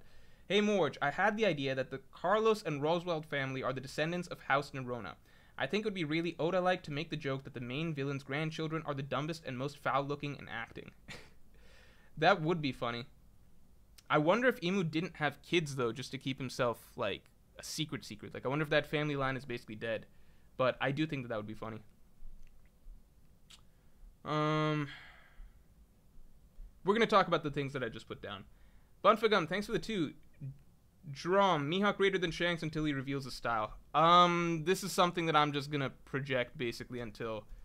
You know what? I'm fine with putting Shanks and Mihawk in the same space. No, but that's kind of cheating, right? That's basically cheating. I'll do a poll. I'm kind of curious. Do people think Shanks is stronger or Mihawk is stronger?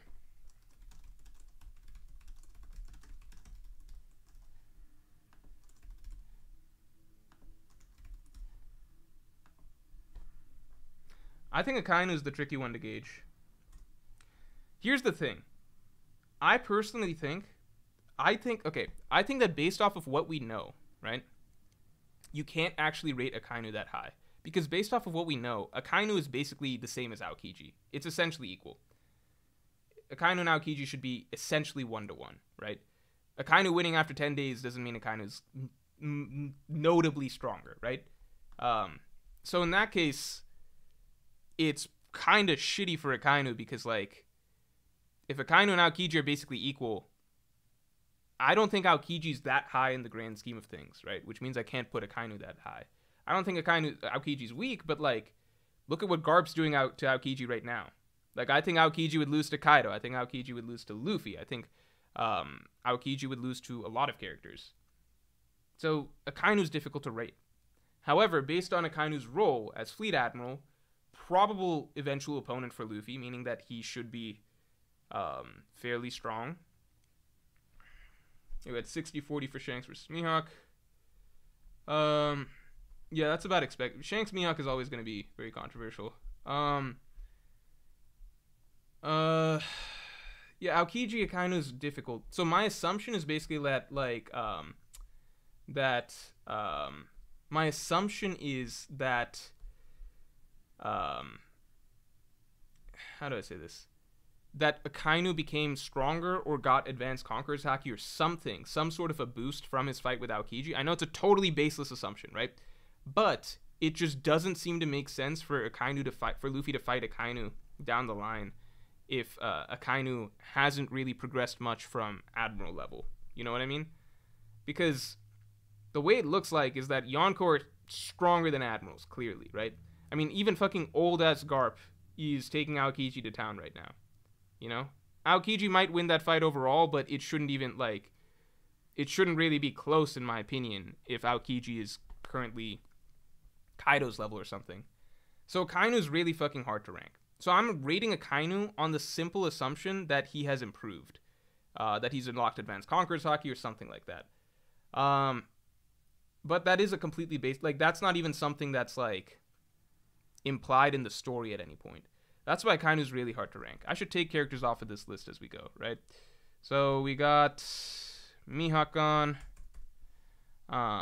We got where's Dragon at? Where the fuck's Dragon?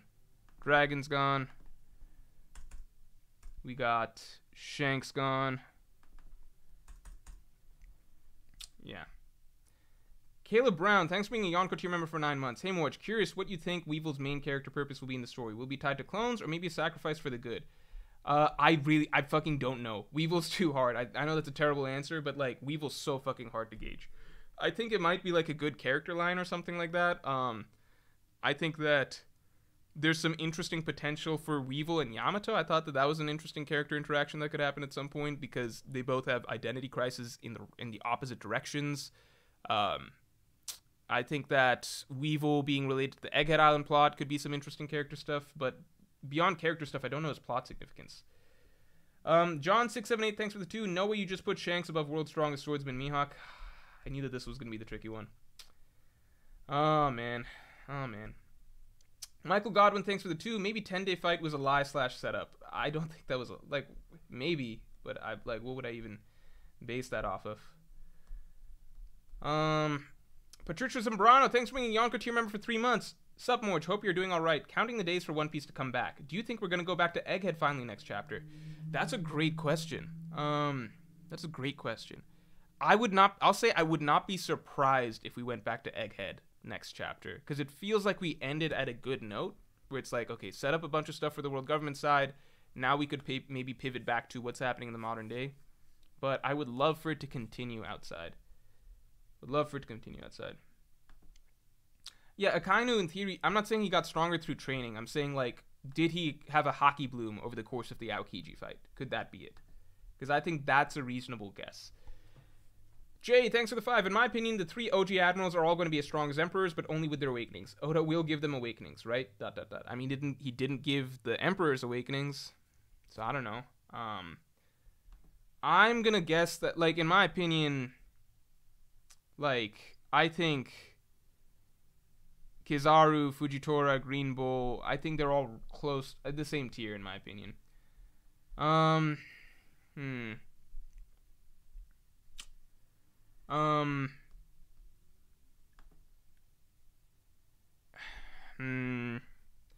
Okay, we're gonna keep Luffy out of the picture for the moment, alright? We're gonna set Luffy outside for the moment, alright? We'll find a spot for Luffy in a second. Now, this might be controversial. I have Akainu, then Aokiji, then Blackbeard. Right? Might be controversial. However, I don't think Blackbeard has done anything yet that puts him above Akainu or Aokiji. He's a Yonko, but as we know, Yonko, that means that means you hold a territory and you're strong enough that, like, the Marines can't easily get rid of you. The only thing Blackbeard did to get Yonko status was defeat Marco. That's the only thing he did, right? It was confirmed that he became considered Yonko status once he defeated Marco. Blackbeard Pirates defeated the Whitebeard Pirates. Alright? Now, if you want to know why I think Aokiji is greater than Blackbeard, I just look back at the scene in the bar. It was chapter, what, 1000... What chapter was it? Someone help me. What fucking chapter did this happen? 1080?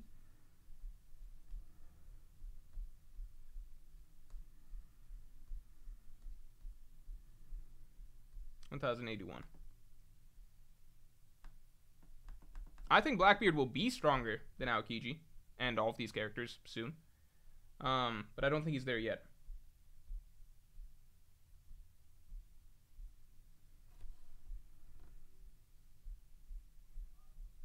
Yeah, if I look back at the scene at the bar, I got the sense Blackbeard did not want to fuck with Aokiji.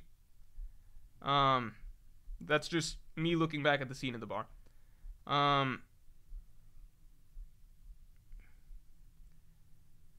Aokiji, like, to me, if I just read this whole scene, to me the portrayal that I get the sense of is basically like Aokiji couldn't give less of a shit that Blackbeard is here.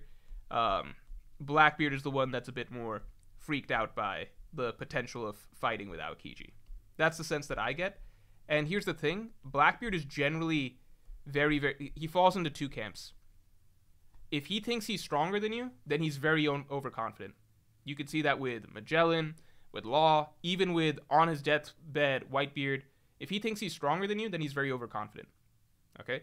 If Blackbeard thinks that his attitude is very, very different, and that's consistent throughout the story. If he thinks he's stronger than you, like with Ace, with Luffy, etc., he's very, very overconfident, very cocky. If he thinks that he's weaker than you, then he does not look for a fight. It's very black and white with Blackbeard. If he thinks that he's weaker than you, then he does not look for a fight. You can see that with Akainu showing up at Post Marine Ford. The moment Akainu showed up, Blackbeard ran away. So we know that Blackbeard did not believe that he's strong enough to fight Akainu. Granted, this is 2 years later, but I'm just saying consistency of character. Akainu, he was scared to fight. Shanks pulled up in Marine Ford. Blackbeard did not want to fight him. Akainu, Akainu, Shanks, Rayleigh showed up at Amazon Lily. Blackbeard didn't know how much Rayleigh had declined from his prime, but the moment he saw Rayleigh, he was like, I don't want to fuck with that. So it's pretty black and white with Blackbeard. He thinks he's stronger than you, Hancock, etc., blah, blah, blah, blah, blah. He's not going to hesitate. Law, whoever, he's not going to hesitate. If he thinks you're a challenge or weaker, then he goes into a very different, more cowardly mode. That's pretty much the way he is. Portrayal of this scene to me is basically Aokiji is probably stronger than Blackbeard at this point in time. I think the thing to back that up is the fact that Blackbeard struggled with Law 1v1. If you think, like, Aokiji would struggle, like, do you think Akainu or Aokiji would struggle as much with Law 1v1? I personally don't think so. I think the fact that Blackbeard was heavily injured from that fight docks him several points. I'm putting him below Akainu and Aokiji. Billy Bob says, Blackbeard is 2 fruits. What the fuck are you talking about? It doesn't matter, because fruits alone aren't everything. We know that the Admirals are good at hockey. We know that they have advanced armament hockey. They're much more experienced fighters. Blackbeard, even at the time, like, when Blackbeard got his 2 fruits, he still ran away from Akainu post-Marine Ford.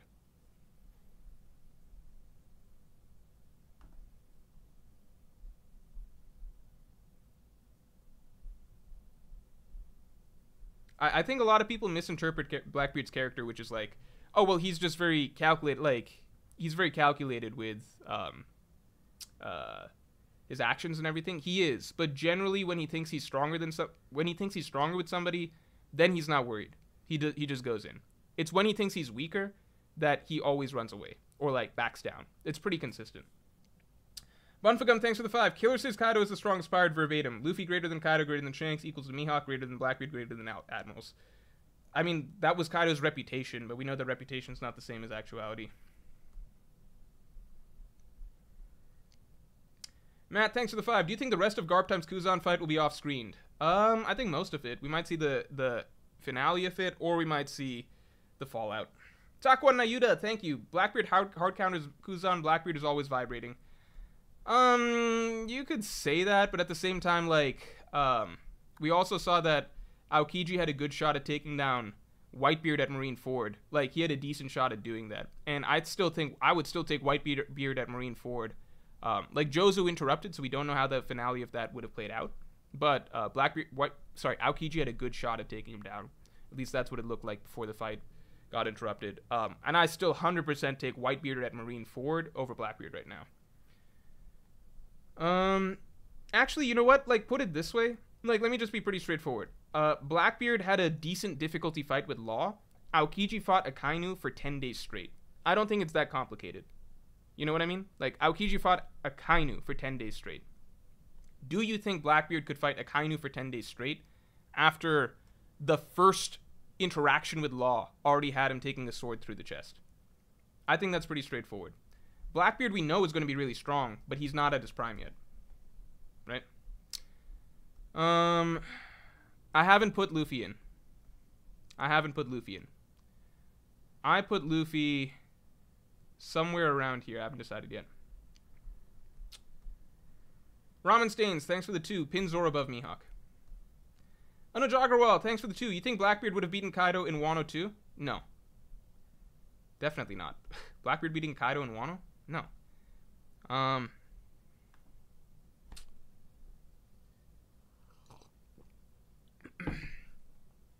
Let's see.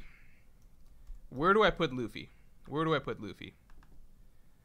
I put Luffy, I think here. I think I put Luffy here. I think Luffy...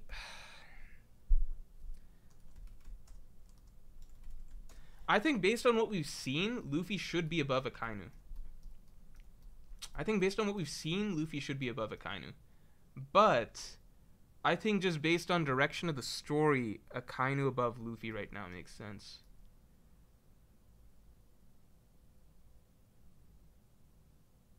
I don't know. Alright, so let's say we got Akainu out of the picture. We can reevaluate down the line. I'll listen to more arguments. This is just to make some progress.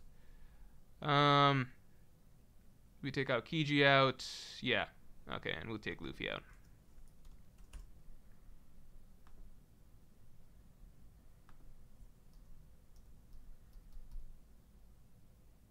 Alright.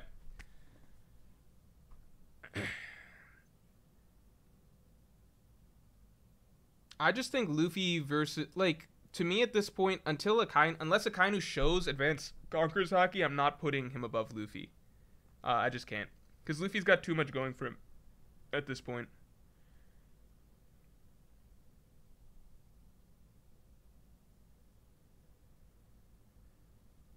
Okay.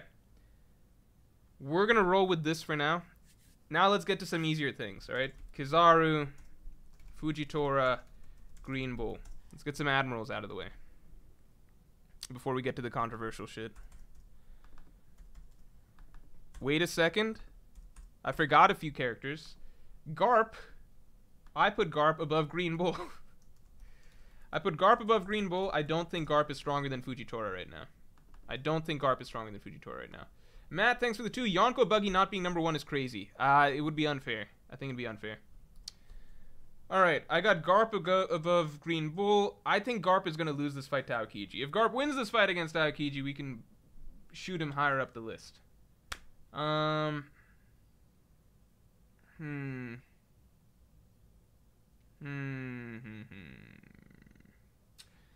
So Rayleigh has volunteered that he is weaker than Blackbeard right now. I also think Rayleigh would have lost to Kizaru back at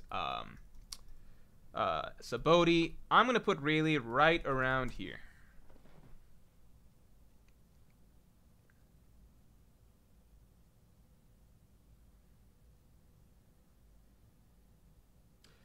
What, do people prefer Garp above Fujitora?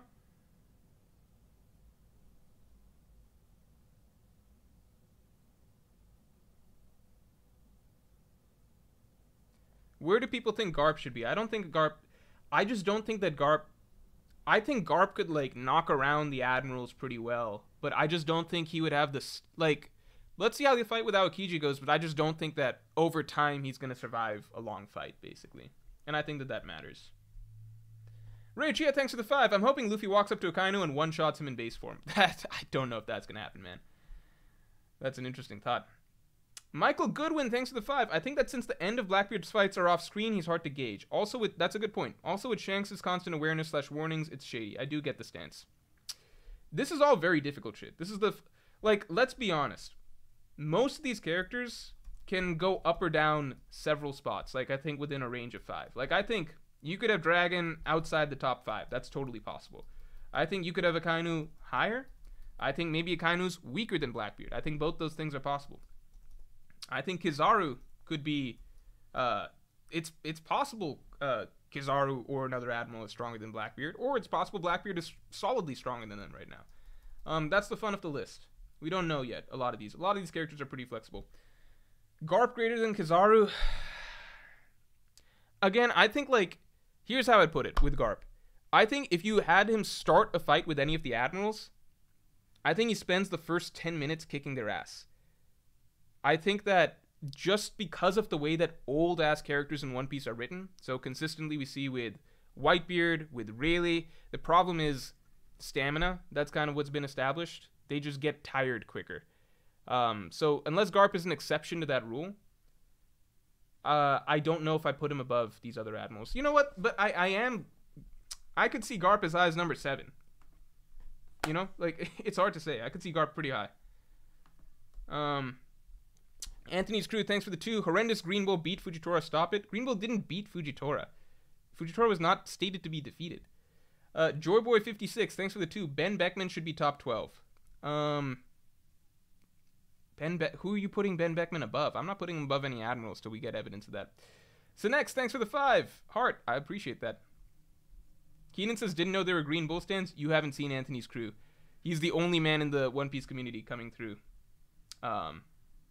Defending the admirals consistently. But that's good, because you need that. Alright, are we removing these guys? We got Garp out of there. Now it gets fucking difficult, doesn't it? Now it gets fucking difficult. We got Rayleigh out of there. Shit, this is the really fucking difficult part. This is the really fucking difficult part. Okay, so we got Rayleigh out of there. I'm going to go ahead and throw in Sengoku. Why am I putting Rayleigh above Sengoku? Is it because I like Rayleigh more? I personally think that in their primes, Rayleigh was stronger, but it's not really based off of anything, to be honest, like if I'm being perfectly fair.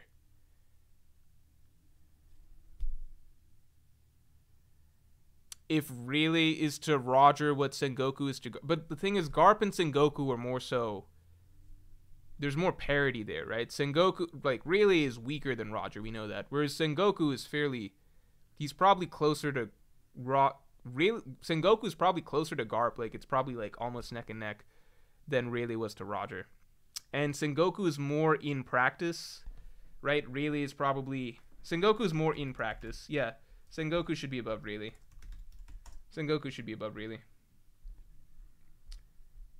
Like, regardless of what you think about them in their primes, Sengoku today really basically doesn't fight ever, right? The last bit of action that he had was a brief fight with Kizaru. He did train Luffy on that island for a bit, but that, like, we know what he was doing for 2 years. He was just training Luffy on that island, right? Sengoku, by the way, has also been training people. That was what he was supposed to be doing for the last 2 years, right? But Sengoku in general, like, he was an active military member for years, whereas Rayleigh has gotten probably rustier over time. So I'm going to put Sengoku above Rayleigh. Regardless of what you think about them in the primes, I think that this is accurate. Nick Smith, thanks for the 5. Have we seen any character other than Burgess lift a literal mountain? No. No. I think Burgess is strong, but I don't think he cracks top 30 personally. Jay, thanks for the 5. You're right that Akainu feels stronger than Luffy. Oda doesn't make major opponents weaker than the last. I hope Admirals get their love soon. That's the thing. I feel like Akainu should be higher, but it just doesn't make sense to me that he would be... Unless he got Conqueror's Haki. Like, unless he got a power-up over the course of his fight with Aokiji, I don't see how he would be stronger than Luffy right now. I just don't. I think that... I guess the way I'll put it is I think that Akainu will be... This is what I think, but I don't have any good argument for it. Because it's not even... Like, with Dragon, I can make the argument that, like, you know, Dragon's past portrayal in general, how the direction of the story is clearly headed towards Dragon being most likely, save for the endgame, even further back than Shanks, etc. Probably the most important opponent to Imu. Probably the most important obstacle or opponent to Imu before Luffy comes in.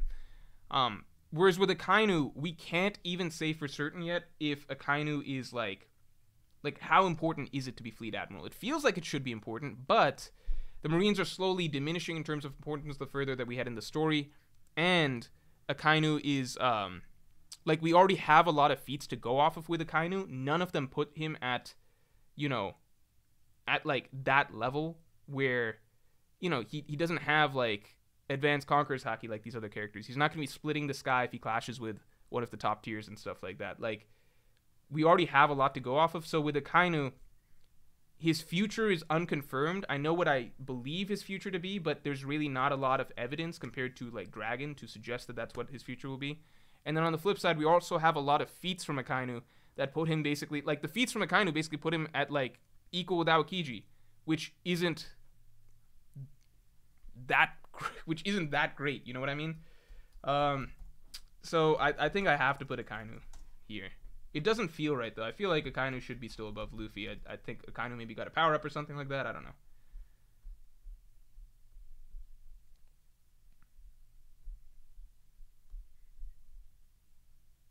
Justin Hall, thanks for the 5. Maybe have Luffy and Akainu share a spot since we don't know either of their full capabilities. Hoping Akainu makes his move soon. I'm gonna ask a vote. Am I allowed to do ties? Am I allowed to do ties?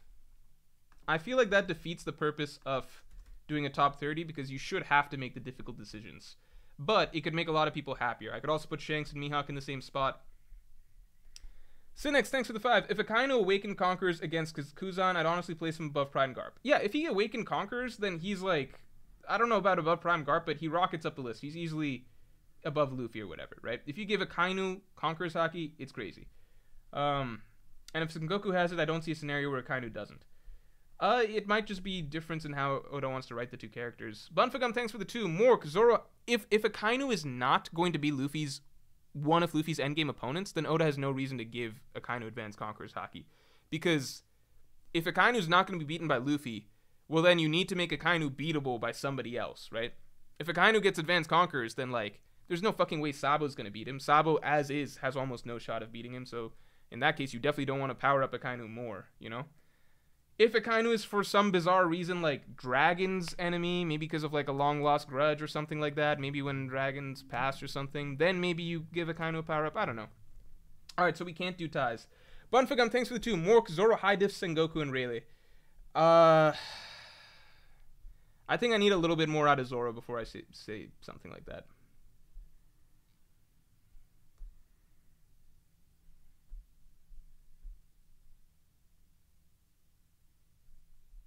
No one thinks Rayleigh over Sengoku.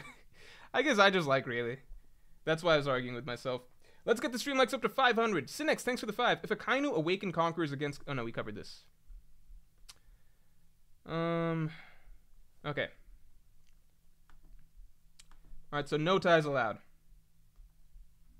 Alright. Next up.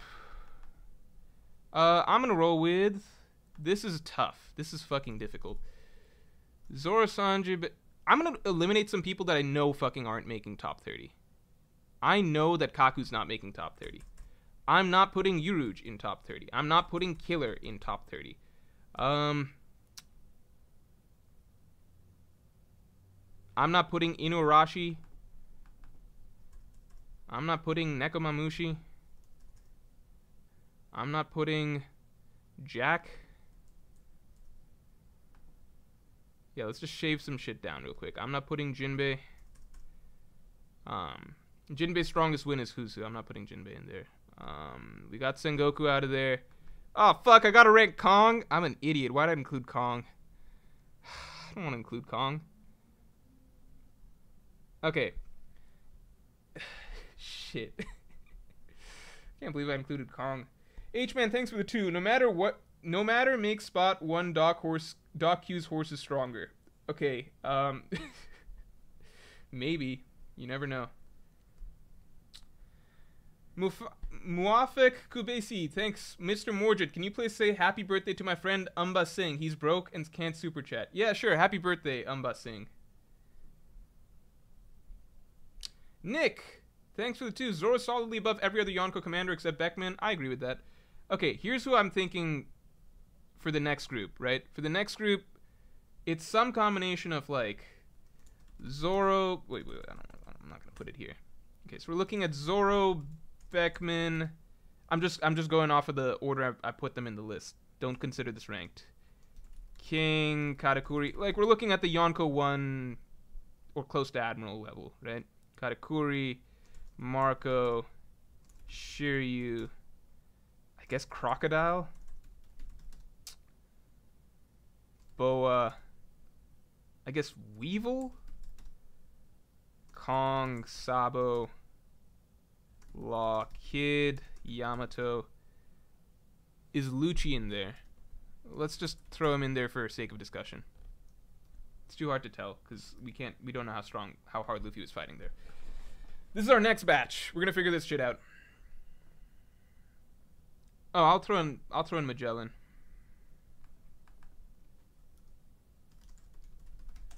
Right, so I can cross off these guys and cross off Zoro.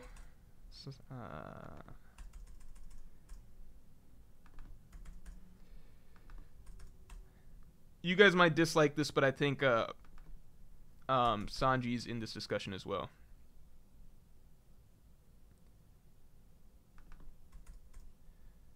Pizarro, Burgess, Crocodile, Hancock.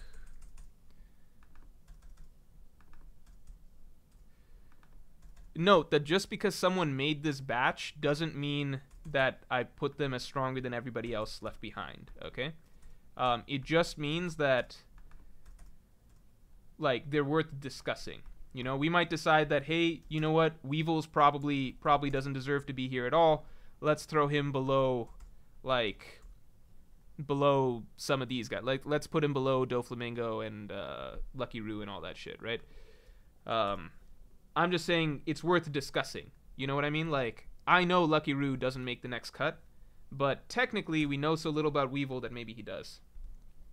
That's the same reason I'm putting Sanji in here, because I think it's the other way.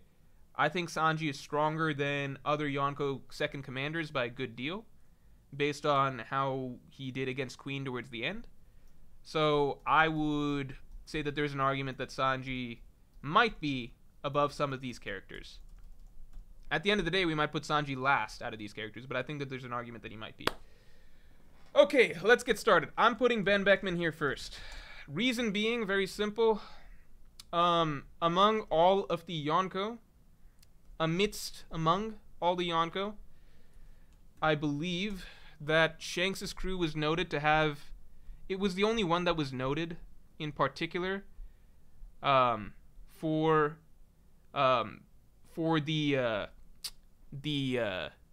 its members. The best balance of any pirate crew, no soft targets here. That's not saying that, oh, the red-haired pirates are stronger as a crew than any of the other pirates, but we know a few things. We know that Shanks' fleet is fucking ass, which suggests that his core crew does have to be disproportionately a bit stronger to make up for that. And the fact that the Marines specifically talk about Beckman, Roo, Yasop, they don't really talk up the other characters much. That leads me to believe that it's very likely that Shanks' crew might just have the edge over other Yonko commanders when you go down the line, right? So we're going to roll with that. Ben Beckman at 15. I don't think that should be controversial at all. It's Ben fucking Beckman. Then it gets controversial. Then it gets controversial. Then it gets very controversial.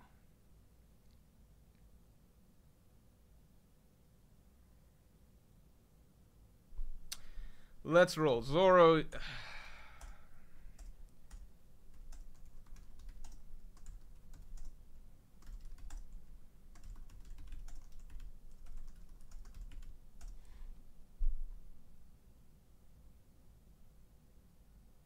I'll explain everything in a second before you guys start crying.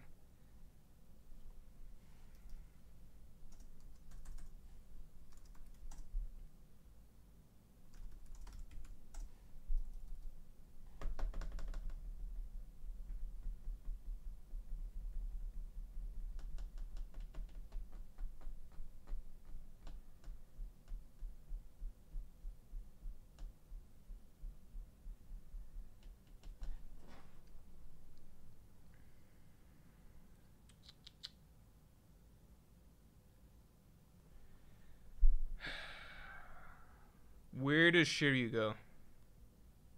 Where does Shiryu go? Where does Shiryu go?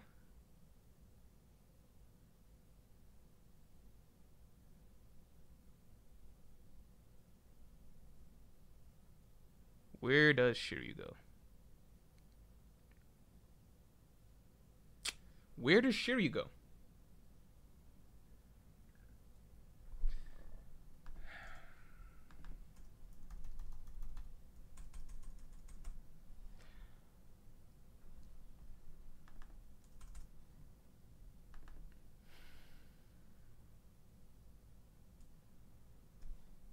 Where does Crocodile go? Where does Boa go?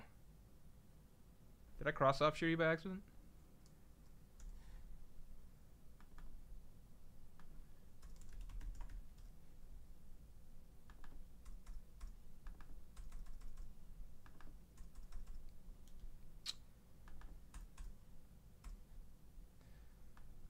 I'm gonna put Lucci over here.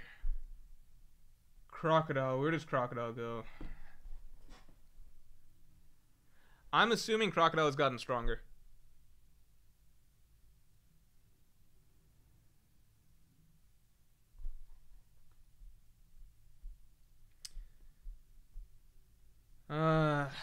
This shit's hard. At this level, it's really difficult. Cinex, thanks for the 5. In my mind, I don't think it's possible that Luffy won't fight Akainu at some point. If they fight to be comparable, Akainu kind of has to have conquerors.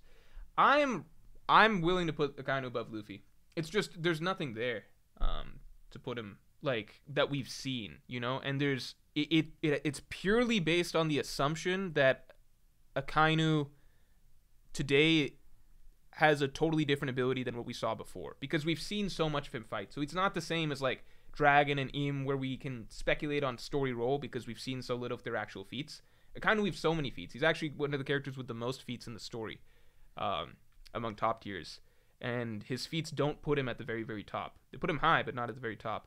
But if we can assume that he got a power up, I might. Maybe I'll go back. Let me figure this shit out first. Mechlor, thanks for the 5. Hi, Morj. First comment. I like Zoro greater than Beckman. Zoro scarred Kaido. Beckman got mocked and ignored by Kizaru. I don't think getting ignored by Kizaru is that big of a deal at the end of it. It's still Kizaru. Like, I put Kizaru above Zoro as well, you know? I think if Zoro was like, Kizaru, don't move, then Kizaru would probably still move and shoot his lasers. I don't think Zoro could easily stop that either, because Kizaru's fast. Not saying Zoro wouldn't do well against Kizaru. I'm just saying that, you know, a character ignoring a character and going on to do what their job is, I think is ultimately not the biggest deal. At the end of the day, Beckman did make Kizaru stop briefly, momentarily, just not permanently, and they didn't fight it out at the end of the day. I put Beckman there just because I think that I'm not going to believe that the Straw Hats have passed up Shanks' crew till I see it, but I think it's possible. Let me explain some of these. So Beckman is Ben Beckman, right? I just think that he is the most status out of the first mates. I don't think I need to explain that. Zoro and Yamato, advanced conquerors, Haki users, extremely good feats. Yamato fighting toe-to-toe with Kaido briefly. Zoro, like, obviously scarring Kaido, which is a huge fucking deal. Ashura Zoro has an argument for being much higher up this list, but as we can see, he can only use it briefly so far. Again, advanced conquerors, Haki users, it's just a huge fucking deal, right?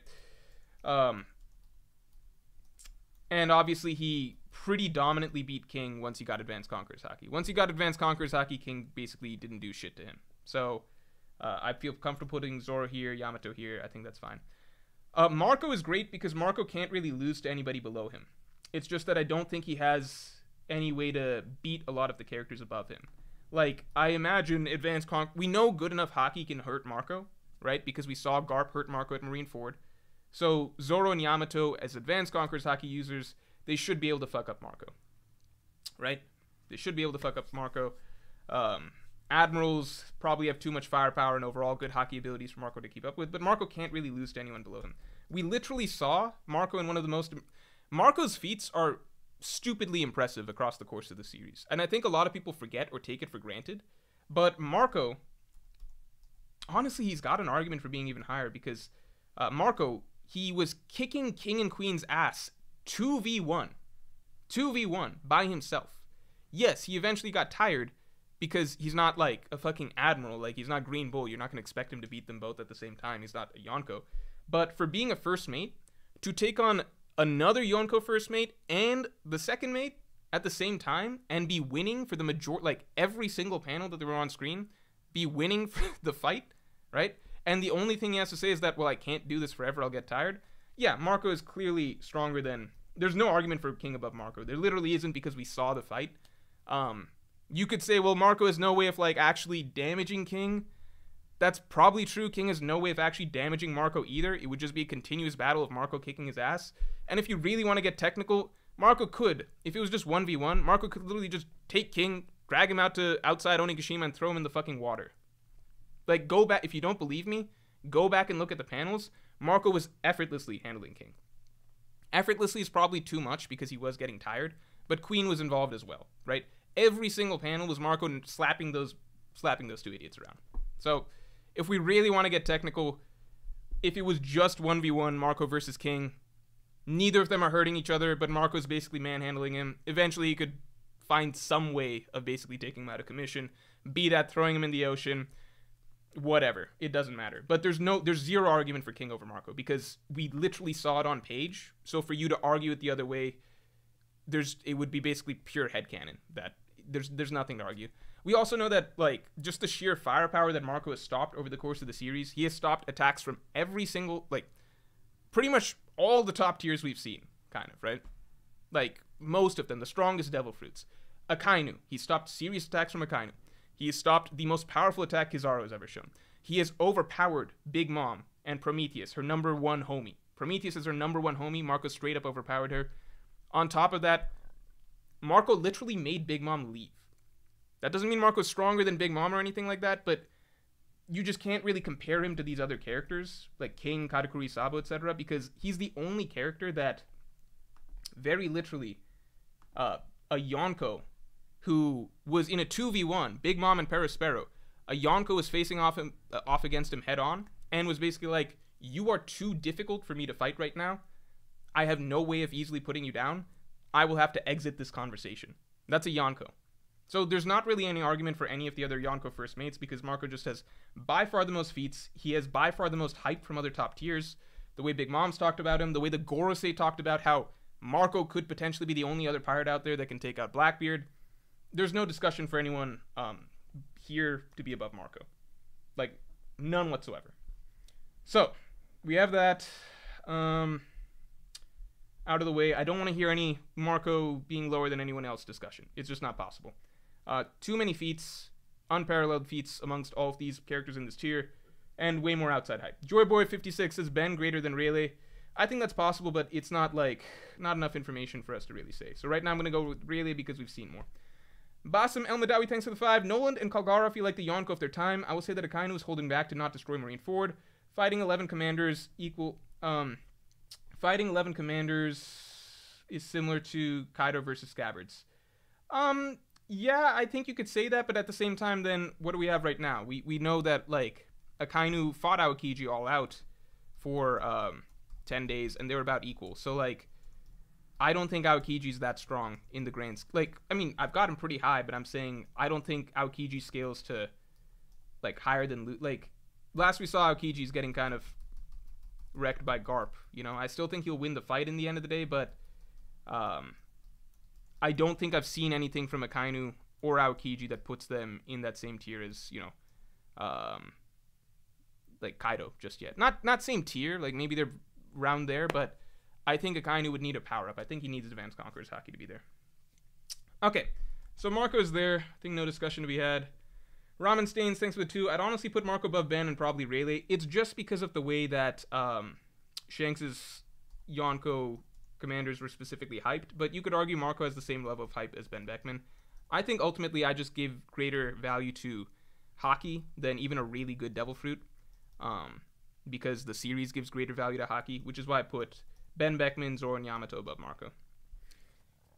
Miss Super from Mufa Kabesi. Sorry, I missed that one. Let me. I was supposed to go back to that one.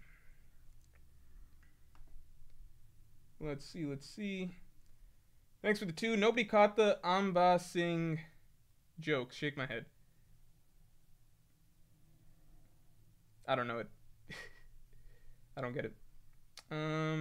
SMX Wing, thanks for the 5. Perceived less guaranteed than Imu being an opponent for Luffy, so that's number 1. I think it's a much shakier perceived story element. And 2, Akainu, we've already seen so much of him fighting, right? It's not the same as Im, where we have the perceived future story role plus the complete mystery as to what he can actually do. Akainu, it's like we know that we can guess at a perceived story role, which is being an opponent for Luffy down the line, but he's also fought so much already that we already we know, basically based on everything we know, he should be equal to Aokiji. It should be pretty much the same. It should be Akainu Aokiji. So it would have to be like a huge jump to say, in my mind, like it's just a bit. everything's on a spectrum of like how much are you willing to speculate versus how much are you basing it on things we've seen. I think to me it's just like one step too far in terms of speculation to say that, hey, Akainu got Advanced Conquerors Haki. You know, I wouldn't be surprised, and I like to believe it, but I think it just goes a bit too far. I think Akainu's stronger than Luffy at this point, but it's based on something that's really, really hypothetical, you know? Sleeping Danger, thanks for 14. Why is Cat so high he loses to everyone below him? I could see Sabo beating Katakuri because it's a bad matchup. Not everything's about matchups, because in general it should be more so like, in general, who can you beat, right? Because maybe you just have one bad matchup here or something like that. I put Marco high because in general he should beat everyone below him, right? Katakuri obviously beats Law. Katakuri obviously beats Kid. Obviously is maybe a strong word, but like, here's the thing with Law and Kid. They are literal hockey scrubs. It cannot be emphasized enough how fucking god-awful their hockey is. They are absolute scrubs. Law literally cannot, fucking forget advanced armament hockey. He cannot coat his blade in hockey.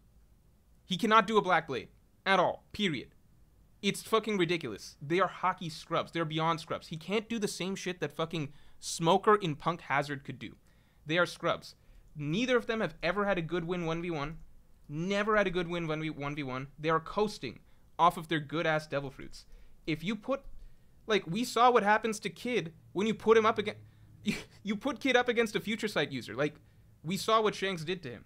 Obviously, Katakuri doesn't have that level of, like damage output, but that's not the point. The point is that if Shanks can see Kid's moves coming, why would Katakuri not be able to see Kid's moves coming? You get what I'm saying? Like, obviously the way that Katakuri counters is going to be very different, but Katakuri can obviously dodge a railgun. There's nothing that Kid can do that Katakuri wouldn't be able to dodge. There's nothing that Law could do that Katakuri wouldn't be able to dodge. Right? We already saw how good Future Sight is against a character of that level who's not good at hockey in general. I don't know how Law... Like, if you can give a good explanation of how Law and Kid would hit Katakuri, then I'd be interested. But I can't see them doing that. So next, thanks for the 5. Pound should be top 10 for blowing Big Mom's back out. Better feats than Marco against her in defying certain death, to be honest. I kind of agree.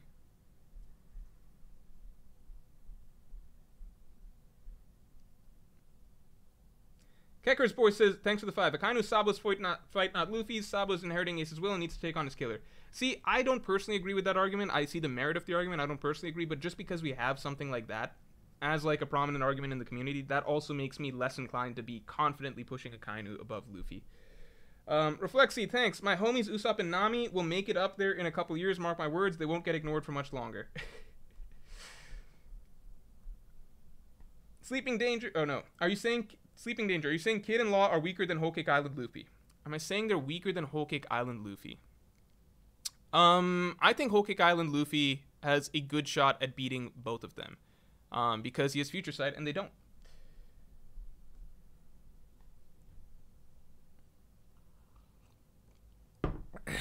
Alright, I thought about that for a second.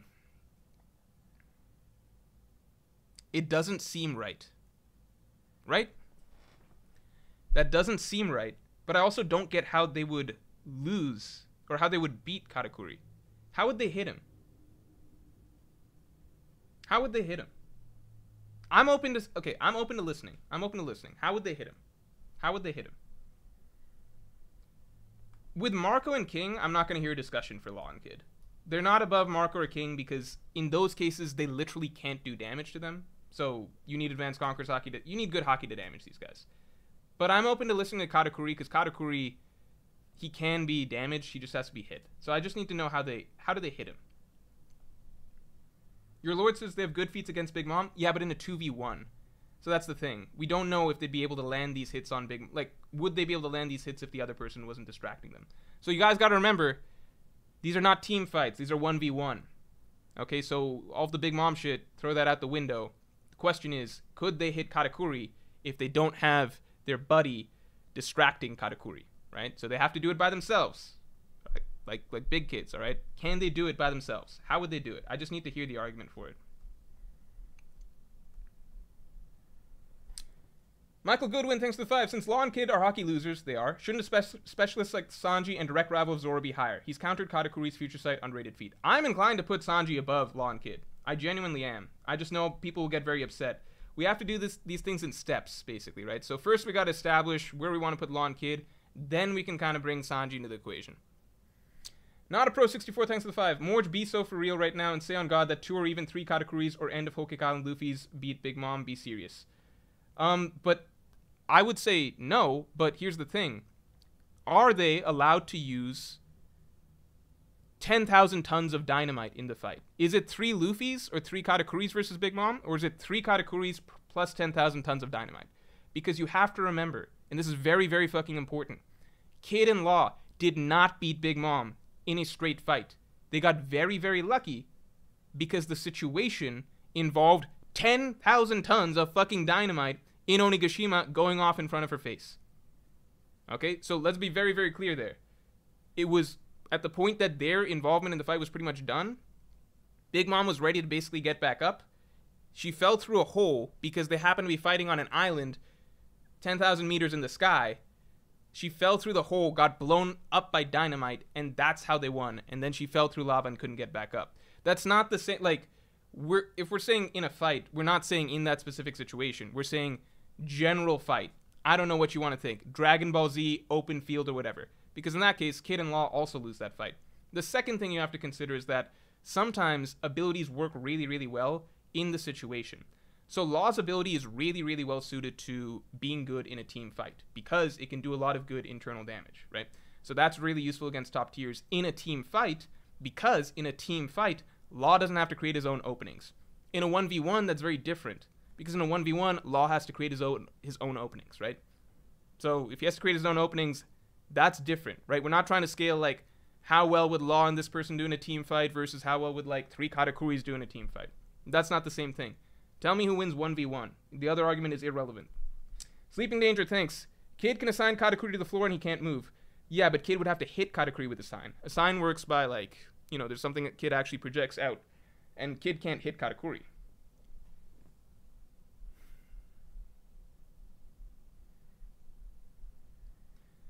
Ramen Stains, thanks for being a Yonko tier member for 9 months. Law could do some stuff with Room and Shambles to get hits on Katakuri. Still think he doesn't take it, though. Thanks for being a Yonko tier member. That's what I'm saying. Like, to me, Katakuri's a terrible counter to Law because Law's abilities are, like, terrible as in really good counter to Law, is what I mean. Because Law works a lot on trickery, right? Katakuri's maybe the smartest, most situationally aware and observant fighter that we have in the story. I think it would be very, very, very fucking difficult for Law to land any of his bullshit on Katakuri. Because Katakuri literally knows what's coming, and he's such a malleable character. He can move around pretty much any and all attacks. You need generally like really good AoE or something like that, in my opinion, to beat Katakuri. D. Marquez, thanks for the 2. Morj, do you think current Garb could beat Kid and Law? Do I think current Garb could beat Kid and Law? Do I think current Garb could beat Kid and Law? Do I think current Garb could beat Kid and Law?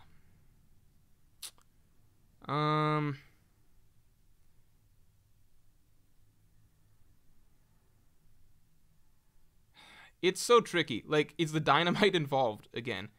I think Big Mom's just fucking dumb, which is a big part of that fight. Just her being stupid.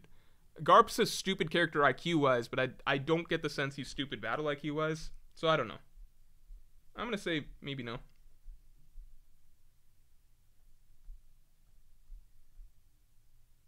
Ty is saying people are saying Luffy didn't 1v1 Kaido, etc. How's that relevant? We're not ranking Luffy.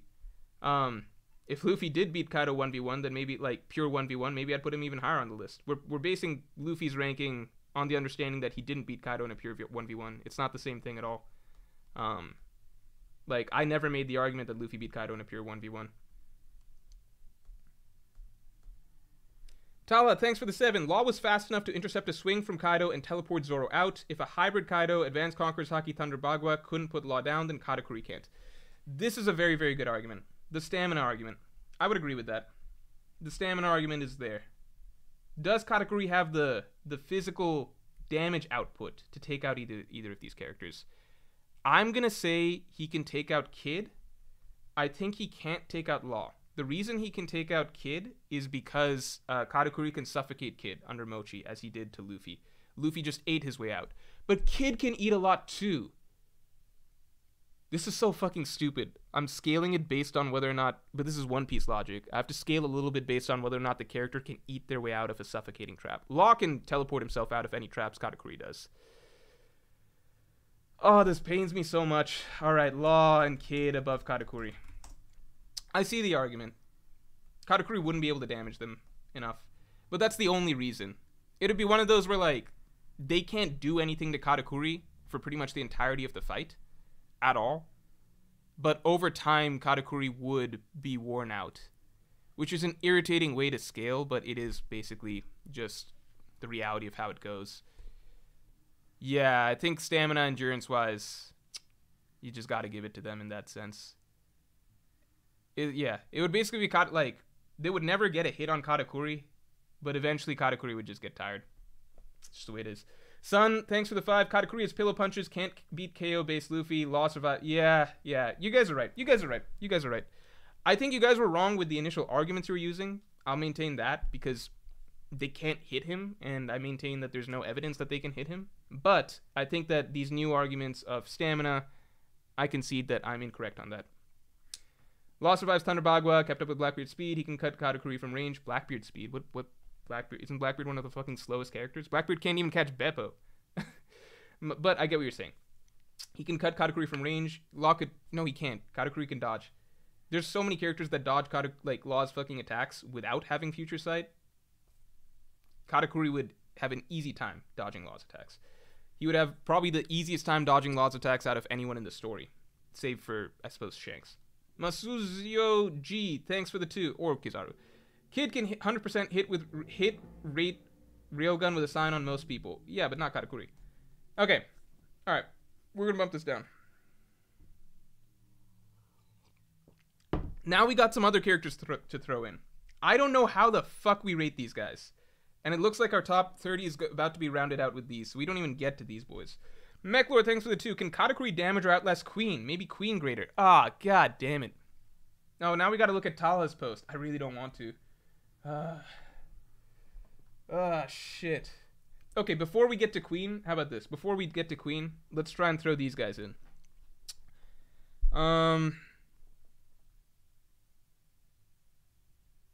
Let me just say this real quick. Sabo is by far I don't want to hear shit about Sabo. He is by far the most overrated character on this list. I'm putting him this high so people don't cry. But he is his only good feat. He has one good feat. It is beating Jesus Burgess. That is it. He has no other good feats. He did not do jack shit at Morj. Was fucking useless against the Admirals. Didn't do jack shit against at Morj. Even when the Admirals were fucking holding back. And he didn't do shit against Fujitora either. When Fujitora wasn't trying. Isn't that fucking crazy? When Sabo was trying and Fujitora was not trying, he didn't do shit there either. Sabo has no feats. It's insane. I don't know why Sabo, like, if I see one more person say that Sabo's underrated, I'm gonna fucking flip, because right now I'm overrating the fuck out of him. He has done nothing. Jack shit. He has no way of hurting King. He has no way of hurting Marco. He is not doing shit to characters that are actually good at Advanced Conquerors Hockey, because Sabo is a little baby armament hockey user, and these are big boys who actually have strong wills and have Conquerors Hockey and know how to use it. So he's not going any fucking higher on this list. And he's not fucking with Admirals because he has never fucked with Admirals. Alright? I don't want to hear shit about Sabo. I don't know why I'm putting him above Law and Kid. Do I hate Law and Kid so much that... Is this what it's come to? Oh my god. Law fought with Blackbeard. If Sabo fought with Blackbeard, you know what happened? Same shit that happened to Ace. Same thing. Joe, thanks for 5. Marco is so overrated. He does no lasting damage to anyone in Marineford or Wano. He can only stall people. Garp could 3-shot him. It doesn't matter if Garp can 3-shot him because we're not putting him above Garp. Marco has a lot of the... Like, Marco just says... Marco can only go so high because his offensive output is so much, but he can beat everyone below him, and that's what matters. And, like, you have to consider... no matter what you want to say about, like, Marco can only stall people and such, strong characters view Marco as a problem. Big Mom, a fucking Yonko, said that she can't deal with him right now. And she left. And she was in a 2v1 situation. That's fucking huge. Right? Like, consider how Big Mom views Marco versus how she views Kid-in-Law. Scrubs that basically, like, were an inconvenience till they got very, very lucky through 2v1, sneak attacks, etc., and a 10,000 tons of TNT to basically cheese the fuck out of her. But Big Mom does not view either, like, just consider the interaction between Marco and Big Mom, which felt more like, yeah, you're a real challenge that I don't have an easy way to deal with. I have to exit, versus these two fuckers keep hitting me with random bullshit when I'm distracted with the other one, and none of it's doing anything to me for the most part. But oh fuck, I fell down this hole, and then oh fuck, these bombs that were conveniently planted there for them. Now I'm fucked out of some weird ass, cheesy, really, really forced victory by these hockeyless, devil fruit reliant scrubs. That was the hidden internal monologue text that that I read into that scene. By the way, I'll just share that with you. But I think that's a big deal, that, like, even very strong characters view Marco as a very difficult opponent to beat. I think that's a really, really big deal. Obviously, he can't put down these top tier guys, but you don't have to. We're not putting him above them. He beats anybody below him, though. Okay.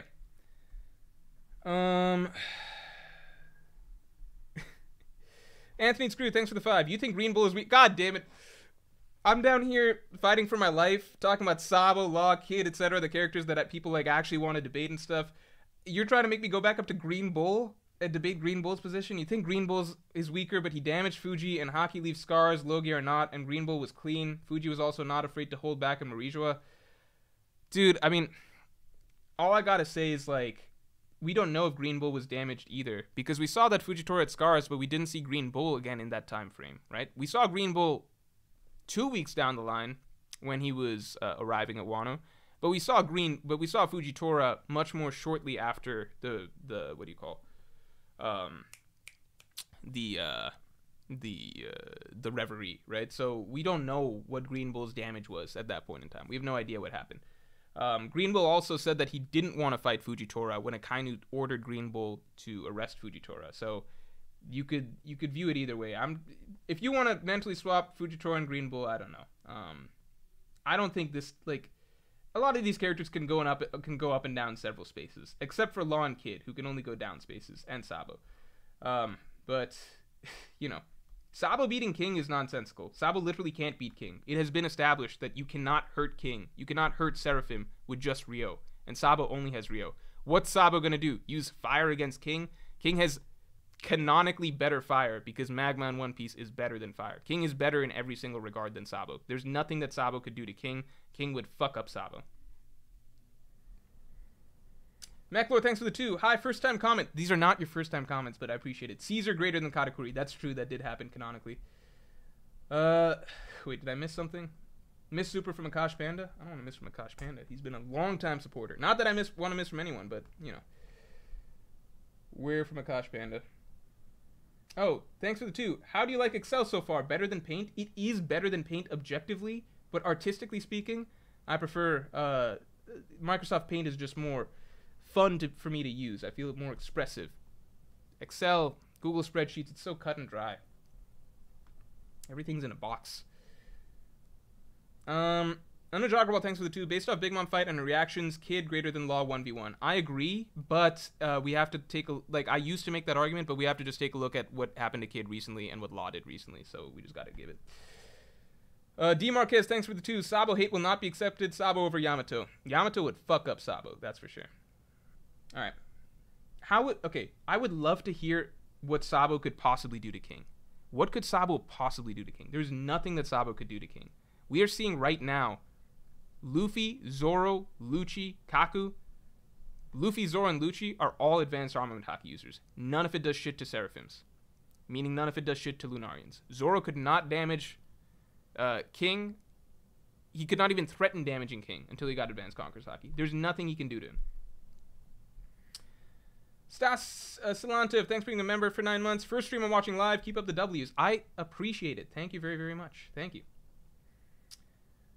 I don't think that means that King is way stronger than Sabo though. I think that's like a bad matchup type thing, to clarify. Okay, enough Sabo hate from me. Enough Sabo. Let me calm down. Enough Sabo hate. Ramen Steams, thanks for the two. Is Crocodile technically a Yonko one? Yeah, so let's throw these guys in and then we can kind of, then we'll have our full list, right? Shiryu is so fucking hard to rate, because in my mind, I don't think Shiryu, I'm just like the invisibility fruit, really? In a world of observation hockey users? I can't imagine Shiryu beating Katakuri, let alone like Yamato, Zoro, Marco, Ben, like is King like Shiryu a conquers hockey user? Like, what is it? Is Shiryu supposed to get a power up before the end of the story? I just don't get it. I don't get it. Not a Pro 64, missed my second super. I'm sorry. Let me check this. Give me a second. Cutlass, Sanji should be where Sabo is. I'll put Sanji in a second. And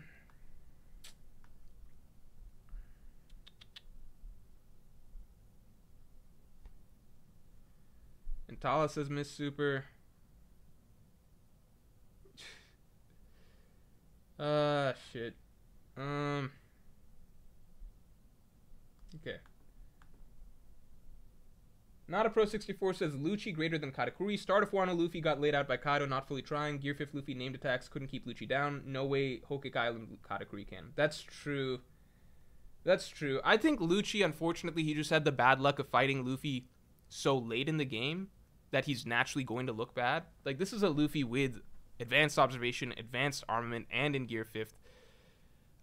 The only thing he wasn't using was Advanced Conquerors. Yeah, I think Luffy would beat Katakuri easier right now than he did Lucci. I think I gotta bump Lucci up. Tala, thanks for the 279. King needs speed mode for Sanji. Sanji wins easily. I just don't think that's true. Because, like, I think we'll find out how Sanji would do against King over the course of this Seraphim fight. We'll see what tactic Sanji will pull out against it. Because, to me, it's like, King could just stay in fire, like, he could just stay in invulnerable mode and just spam fire or something like that, you know? And Sanji is the one who would eventually have to get tired from dodging, most likely, right? But, that being said, I have a feeling that Oda's going to show us whether or not Sanji can damage a Lunarian with this next fight. So, it's entirely possible Sanji's above King right now, but I'm not going to put him there. I agree, Lucci above Katakuri. I actually agree. Wait, but I'm going to go ahead and put Lucci above Kid. Could Lucci put down Kid? Lucci's got, like, assassinate techniques. I feel like, I know that's a very vague way of saying it, but Katakuri just has punching for the most part. He has his trident, but, like, Katakuri's allowed to use his trident. This changes a lot. Okay, because we know that, like, fucking, okay. Katakuri stopped using his trident against Luffy. I feel like that's often forgotten. This has changed everything. Because the argument for Katakuri was that Katakuri's punches can't put down Kid in Law. And I agree. But we know that stabby attacks, right, attacks that are actually puncturing you and shit, those are different, right? Oda tends to write that, like, you know,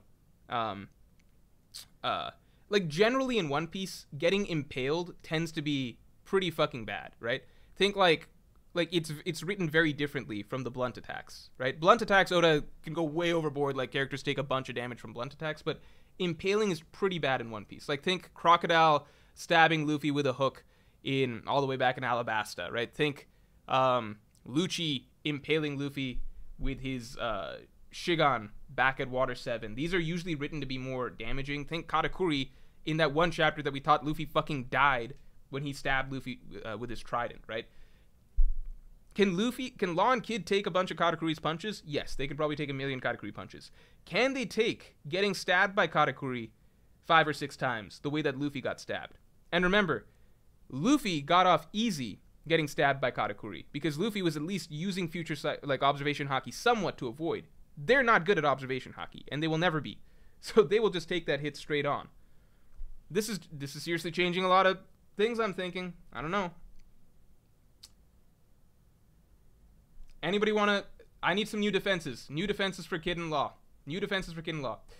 Joshua Ayala says Kid-in-Law may resist Katakuri punches, but Katakuri would fill them with holes with a spear/trident. Agreed. Basim El Madawi says 2. I think... Thanks for the 2. I think Sanji greater than King, but he'd lose because he uses fire. Yeah, I just don't know if Sanji can put down these characters like Marco and King and stuff. Everything and nothing... Like, we'll find out soon. Thanks for the 2. Blackbeard Pirates don't fight 1v1. Shiryu's overrated. Yeah, I'm gonna put Shiryu lower till we see something. Sleeping Danger, thanks. Kid was stabbed by Killer and kept fighting. Yeah, but, like, that's getting stabbed, like, once. I'm saying, like, Katakuri's gonna be stabbing him a lot. Because, again, they are never going to fucking hit Katakuri. Never, ever, ever, ever. Never gonna hit Katakuri. Katakuri should be able to hit them a shit ton. Ramajin says Morj is coping very hard. I want to hear the argument. I don't know if I'm coping. I just want to hear the argument for why they would not be affected by Katakuri stabbing them like he did to Luffy in that one chapter repeatedly. Law has curtain. Law could teleport the Trident. Kid has... Yeah, Kid has metal... Okay. You know what? Fine. I'll keep him down there. I'll keep him down there. I think Lucci beats Kid, though. I think Lucci would be too fast for Kid. I think Lucci beats Kid. Okay. I agree. Yeah, Gosh Bandit says Metal Trident. Kid. Yeah, I agree. Sun, thanks for the 5. Hey, Morj, question. Why is Akainu having coding to Richi, but you got Shanks greater than Mihawk due to his Haki Susanoo domain expansion, Alchemy, Spirit Bomb? Because the idea is that Shanks, it's two separate things, right? Shanks, we have gotten strong indications so far that he is a very, very, very good Conqueror's Haki user, to the point that, like, you've even got characters like Whitebeard talking about how phenomenal his Conqueror's Haki is. So with Shanks, it's two separate things. One, we get the sense that he is one of, if not the best Haki users in the world right now, just because of the way he's been written and the way characters have talked about him.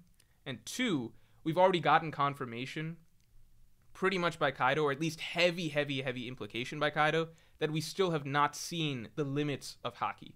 Because that's kind of what he's talking to Luffy about towards the end of the fight, which is, he's basically saying that even advanced, like, you've got advanced Conqueror's Haki, but even then, you haven't hit the pinnacle. There's something higher, right? Roger was at something higher, right? So with Shanks, it's a different situation because you've got two things established. One, we don't know the depths of Conqueror's Haki just yet.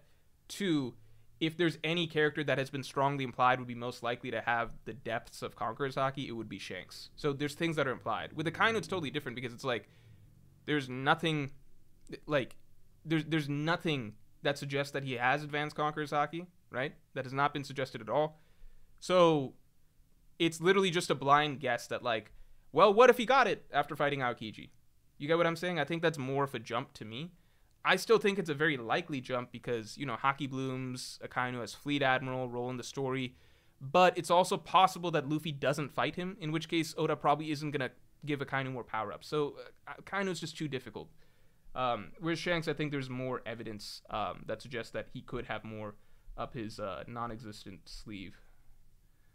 Ray Del Ninja, thanks for the 5. Always enjoy watching your vids. Are you planning on ranking characters from 31 to 50? Nah, that's too boring. Oh, honestly, it's actually too much of a pain in the ass. That's the real reason. Captain Face, thanks for the 2. Lock a Damage King with K-Room. Shiryu above Sabo. Why would K-Room do it? Why would K-Room do it? We already know that internal damage is not the key to damaging Lunarians because Ryo is already internal damage, right? And that hasn't done anything to them yet.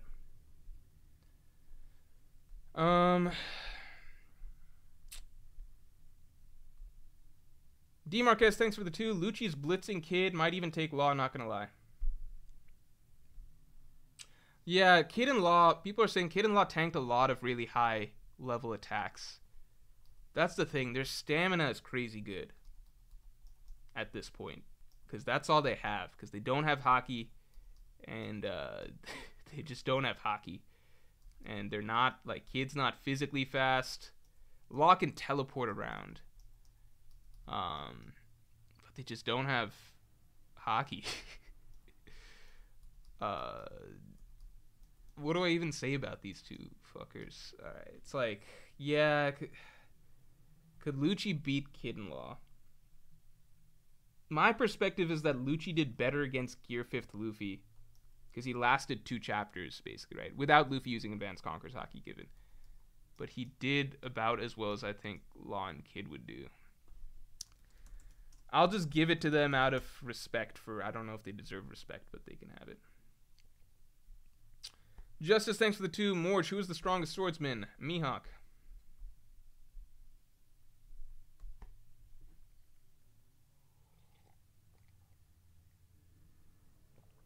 Alright. Let's use these last... Oh, that's true! Awakening drains them. God damn it, this is complicated. Awakening drain... I'm talking about them having more stamina than their opponents. And here the one thing that could put them over the edge drains their stamina. I'm putting Katakuri back over them. Fuck that. Alright. It's done. Alright. We're reshuffling. We're reshuffling.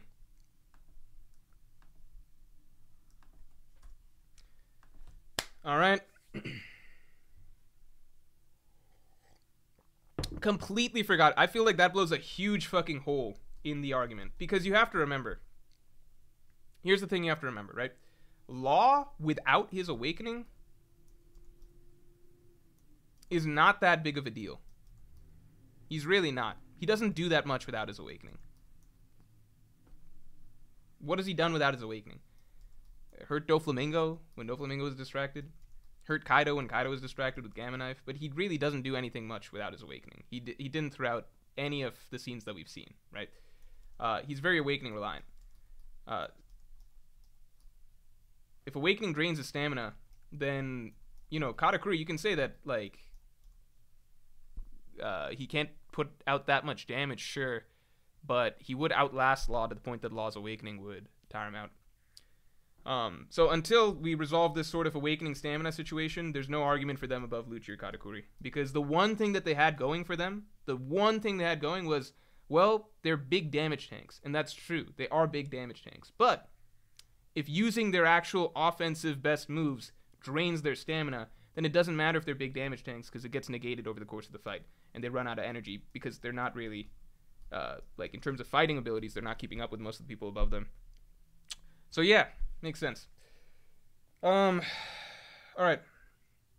Anyone saying L, I need to hear the counter argument because I don't think there is one.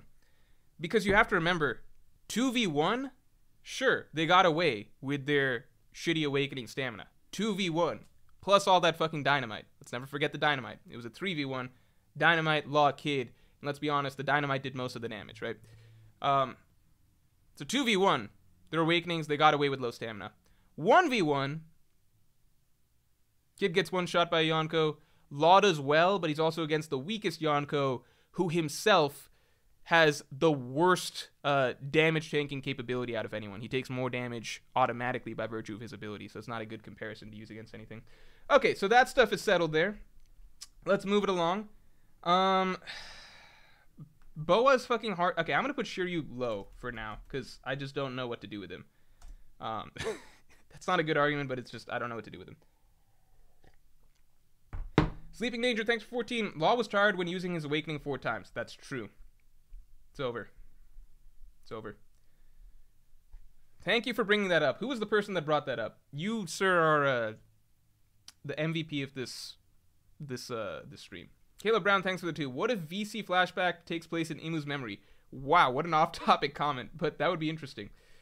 That'd be really interesting. Imu's memory. I wonder if it'd be a unreliable narrator then. Interesting. Okay, so we got Shiryu out of there. Where do I think Crocodile goes? Crocodile now is hard to place. Is Crocodile now, like, stronger than Doflamingo? I like to believe Crocodile became stronger, right? Let's get rid of Lucci. I'm just going to get rid of Magellan because he has a good ability, but I think, like, if you want to talk about someone with low stamina, Magellan is the poster child for that. 1, 2, 3, 4, 5. I think this rounds out my the rest of my 5. It just matters where I put them. I don't think Crocodile is as strong as King, Sabo, Lucci, Katakuri. I don't think Crocodile's putting up a fight against Blackbeard like Law did. I don't know what the fuck... Like, if we assume Crocodile has gotten stronger, that's the tricky thing. Like, what does that even mean? I'm going to put Crocodile here. I'm going to put Crocodile here.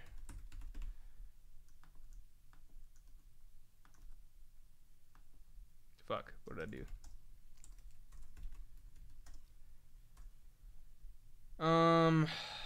Magnus Olsen, thanks. Lucci's weaker than Katakuri. Future Sight is too broken. But for whatever reason, like, Katakuri did well against Luffy in that scenario.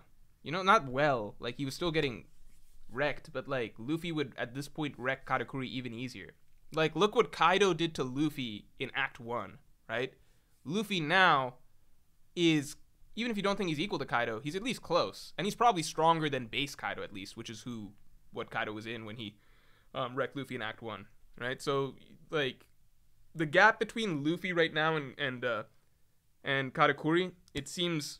Sorry, the gap between Luffy and Lucci right now seems smaller than the gap between Kaido and Luffy, therefore between Kaido and Katakuri back in Act 1. So that's the only reason I'm rolling with that. But I could see Katakuri being above Lucci.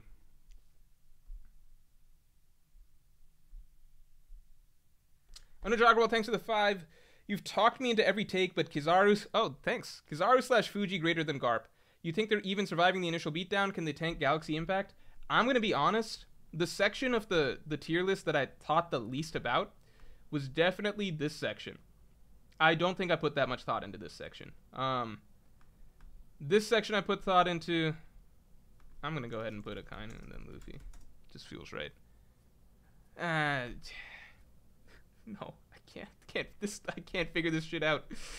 I don't know what to do with... I don't fucking know what to do with this section. Alright. I don't know what the fuck to do with this section. This section I really didn't put too much thought into. I don't care. You can put Garp here. You can put then Kizaru Fujitora. I don't know. Fuck it. This is purely because I like Garp.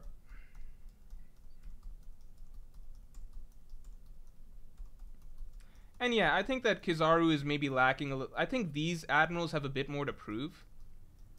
Like Akainu and Aokiji. Akainu's really earned his stripes over Marineford. Aokiji, we have to rate him. We have to scale him to Akainu because of the 10-day battle. These admirals have done a lot less. And Garp showing up in New England Galaxy Impact, that's true. That is a big deal. So, I'm fine bumping Garp up. Maclor, thanks for the 2. Sanji greater than Queen, greater than Seraphim, greater than Lucci. The Seraphim, I don't know how to scale, though. I don't know how to scale the Seraphim yet. Because it's just too fucking difficult. It's like, the Seraphim, we know that they should lose these fights to the Straw Hats, but they're just not yet. So I don't know. The Seraphim might just be really bad matchups for certain characters. I'm not doing anything. Like, okay, let me put it this way. For Sanji fans, I think Sanji could be as high. This is going to sound crazy. If Sanji is able to do something damage-wise that allows him to beat the Seraphim, if he's able to do something damage-wise that allows him to beat the Seraphim, then I would put him as high as, like, around here, 17 or 18. Like, maybe, like, if he can damage the Seraphim, he can probably do something to damage Marco, in which case Sanji would probably be above Marco. And then it depends how much you value his speed versus Yamato. Like, if Sanji does... If I'm judging based just off of what Sanji did in Wano, I think he's lower. I think that he's supposed to scale below Kid. But if I scale based off what I think is about to happen in the story, then maybe it's here. But we need to actually see how he beats the Seraphim. Because if it's not through damage, but instead through some other random shit, like he kicks the Seraphim into the ocean or something, right? I wouldn't view that as quite this... I don't know. Then I'm like, well, how... Is that like an effective strategy against everybody? I don't know. So Sanji's tricky to scale right now, in my opinion. We got Crocodile out of the way.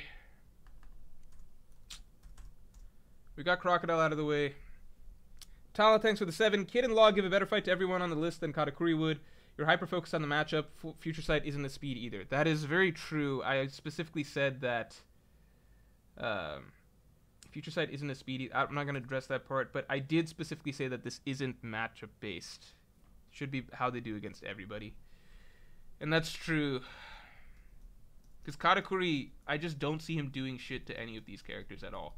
Whereas Kid and Law, I can see the argument.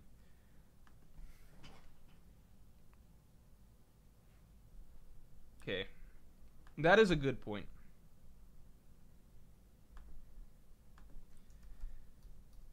Whoops. Law gets bumped up. I wouldn't be surprised. You know what?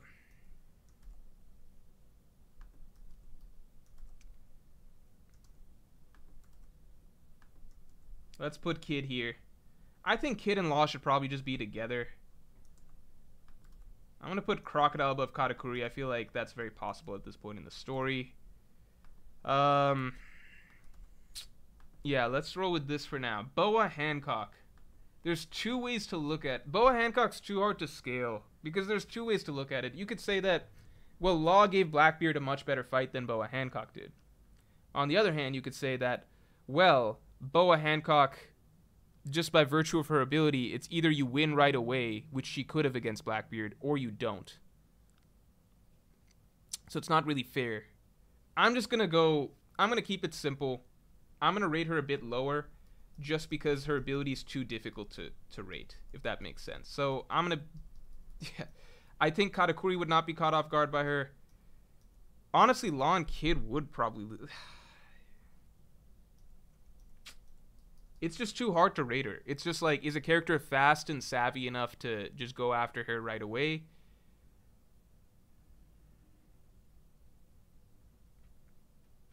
I'm just going to put her just below Katakuri. I think that might be wildly underrating her, because I think it's just, she falls into the NL category for me, where it's just like, it's too hard to rate them. I'm going to put several asterisks behind her, because I think out of all the characters on this list, it's the hardest to rate her, because she could honestly be like up here or something like that. Like, I could see the argument that she's supposed to be above Yonko Commanders. I think she's definitely below. The only character I'm pretty sure she falls definitely below these characters, basically, right? So this might be wildly low.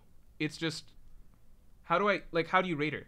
You know, like, she lost instantly to Blackbeard, but if Blackbeard was slightly slower, then she probably beats him instantly, you know?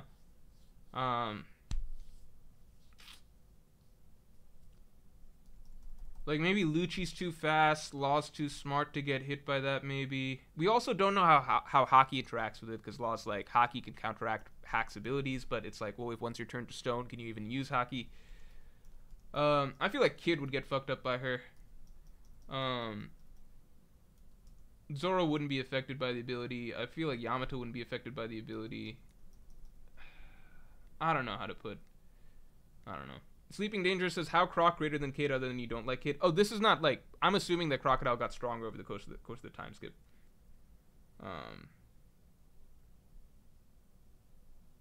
I'm assuming Crocodile got stronger over the course of the time skip. That's why. I'm like kind of like... He must have just improved over the time skip, and he's like a Yonko first mate now. That's how I view it. Because he plays that role in Cross Guild. Thomas Botan, thanks for the 2. Croc, Kid, plus others get one shot by Magellan. I think stupid characters could get one shot by Magellan, but I also think all these characters can one shot Magellan, because Magellan took serious damage from pre-time skip Gear 2 Luffy, which is ridiculous.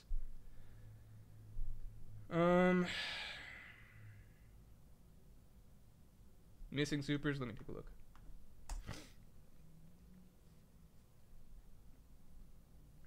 Kingpin93 says, still taking Dofi over Sanji, as wild as that sounds. I disagree. Goldie Ace, thanks for the 5. Strong doesn't mean they can't get got by another in the list. I agree. Katakuri is insanely strong, but could get got by a lot of these used to his low tier ability. Yeah, so you're kind of like looking over the course of it, like... Ultimately, the problem with Katakuri, compared to like other commanders like Marco and King, like other first mates like Marco and King, is like, Katakuri's whole thing is he's really, like, these guys just won't take damage. Katakuri's just extremely difficult to damage. And just not being able to take damage is just inherently better than having to dodge a lot, even if you're really good at dodging. So I think over the course of the list, Katakuri probably just does worse than a lot of other characters. I think I've caught up on everything. Boa Hancock, I think, like, people are saying she has advanced Conqueror's Haki and stuff. No, that's, like, she might, but that's a huge leap. Advanced Conqueror's Haki is crazy fucking rare in the story. Like, just because characters have Conqueror's Haki, like, Doflamingo has Conqueror's Haki, you know? Lots of characters have Conqueror's Haki. Chinjao has Conqueror's Haki. Like, that's a dime a dozen. Advanced Conqueror's Haki, unless you have actual evidence of characters like splitting the sky and doing Advanced Conqueror's Haki shit, I'm not giving that to Boa Hancock. She might, but like, she's generally, it's not, she's never been talked about in the story like she's a Yonko or she's a top tier. If she was that level of fighter, then I don't think Blackbeard would be able to catch her that easily. You know what I mean? Like, the sense I get from Boa Hancock is that her, outside of her Devil Fruit, she's a really good fighter still. She has good Haki, but there's nothing to suggest that she's at the level of these other characters without her Devil Fruit. That's the problem, because she hasn't done anything. The Kuja are renowned for their Haki, but that doesn't mean anything because we know the context, right? They can all use Haki, which is a big deal because their island is in Paradise, not the New World. But Marigold and Sanderson, like the next two best fighters of the Elite Kuja, they lost to they got low diffed by no Haki, pre-time skip, gear 2 Luffy. You get what I'm saying? So I'm not just going off of the Kuja's reputation as being good at Haki, as meaning it's like Boa Hancock is a Yonko level fighter, right? That's like saying the Wano samurai are feared around the world, therefore like Ashura Doji is like none of the Wano samurai that we saw in Wano were like anywhere near top tier. So Boa Hancock, it's tricky because she hasn't shown anything out, like her fruit is what's broken, right? She herself is probably a very good fighter, but she didn't put up as good of a fight as Law did against Blackbeard. And that's the only way we can really scale her. I'm gonna keep her there for now, but I'm gonna get rid of the asterisk too, because then a lot of characters could have asterisk. No, because she's the one that I'm most questionable about, because I do think that with her fruit she could be higher. Well, thanks for the 2. Okay, but what if Katakuri is water, Crocodile is cooked? Yeah, I guess, but like let's just assume it's a neutral location.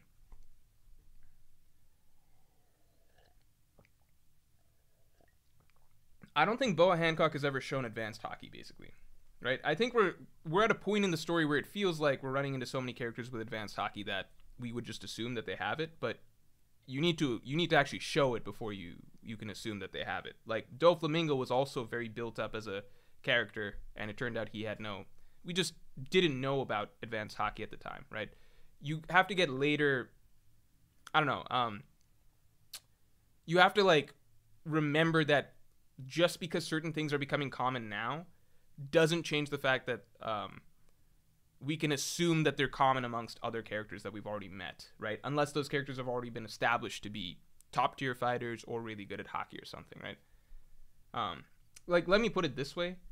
If we had not gotten like Doflamingo just yet in the story, then I bet a lot of people would be assuming like, oh, he must have advanced Conquerors and he must have like advanced observation and stuff like that. But no, the reality is that those things are really rare. Even amongst like Shichibukai like Doflamingo and Boa Hancock, that are a big deal in the New World, it's still really, really rare. Like the only Shichibukai that we're confirmed is a top tier so far is Mihawk, because I don't think like top tier Haki is supposed to be that common in One Piece. Pierce Sullivan, thanks for the 5. Frankie is my favorite Straw Hat. Do we think that an end of story Pluton powered Frankie breaks into top 30 or 50? Can he break into top 50 any other way? I think he would break top 50 for sure. Top 30 is just so fucking competitive. It's like maybe. Okay.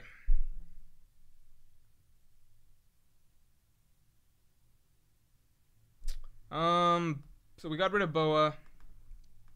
Where do we put Weevil? Where do we put Weevil? Oh, this is perfect. We just need 3 more characters. Where do we put Weevil? I have a feeling Weevil's really strong. The only thing we know is that Weevil's below Green Bull. He's supposed to be comparable to a young Whitebeard, but we don't know how much of that is just hyperbole. I feel like Weevil could be a big fucking deal, though. Especially if he's like Whitebeard clone DNA or anything. Timothy McQueen, thanks for the 5. All Law does with his fruit is throw rocks, and all Kid does with his fruit is throw steel beams. Beams greater than rocks equals Kid greater than Law. I think Law has shown a bit more versatility with the fruit. I don't know.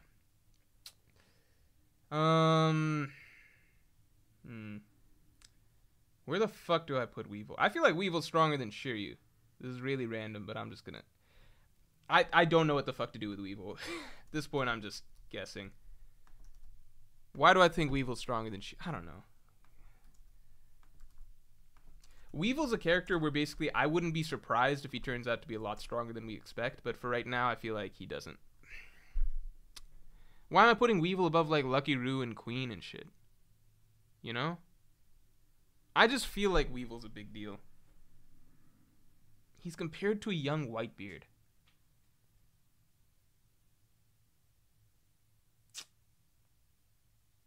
I feel like he should be in the top 30, but I don't know what to do with him. Alright. Okay, then we got Kong. Kong is basically an admiral, but old.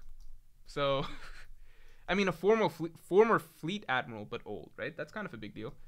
Let's throw Kong in here. I wouldn't be surprised if Kong could fuck up some of these characters. I'm not gonna lie.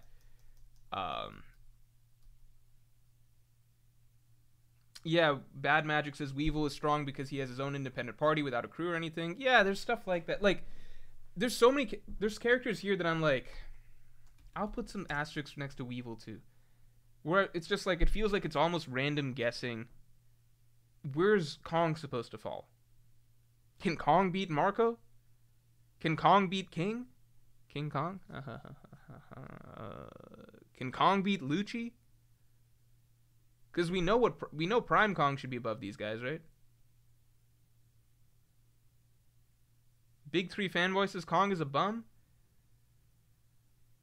Kong has no feats. I don't think you can place him. Interesting title says Morj. How is Sengoku so much higher than Kong? Couple factors. One, only Garp and Sengoku are referred to as the legendary Marines of their time. So to me, those are the two Marines that really matter. Just because Kong was Fleet Admiral and like, so that's one, right? So Garp and Sengoku were the two Marines that really were built up the most as having a legendary reputation. And two, Kong is older than even Garp and Sengoku are. So, however declined Garp and Sengoku are, Kong should be even more declined than that. So it's like, in their primes they were stronger, and they've fallen off less. Kong's prime was lower, and he's probably fallen off more. That's my logic. JMT93, thank you. I don't know what the fuck to do with Kong. I really don't. I'm stuck now. Robin V says, is Kong even a character anymore, or is he retconned? Dude, I don't know. Where the fuck do I put Kong? It'd be hilarious if Kong never shows up again, lol, says Ender Ayanami. What do I do with Kong? I'm going to go ahead and put... here's where I want to put Sanji. I want to put Sanji right here, right below Luffy. I want to put him above Law and Kid. But I feel like everyone would get really mad at me. So instead, where I'm going to put him is here at 24. But in my heart, know that I have him at 22.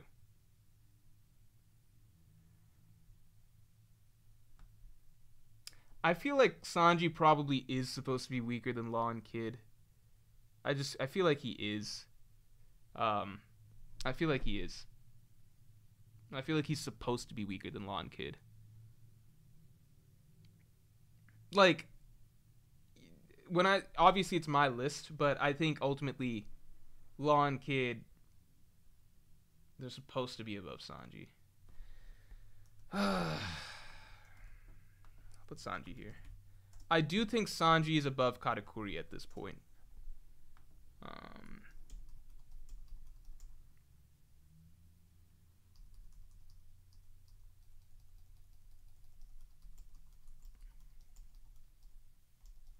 I do think I might have Lucci too high.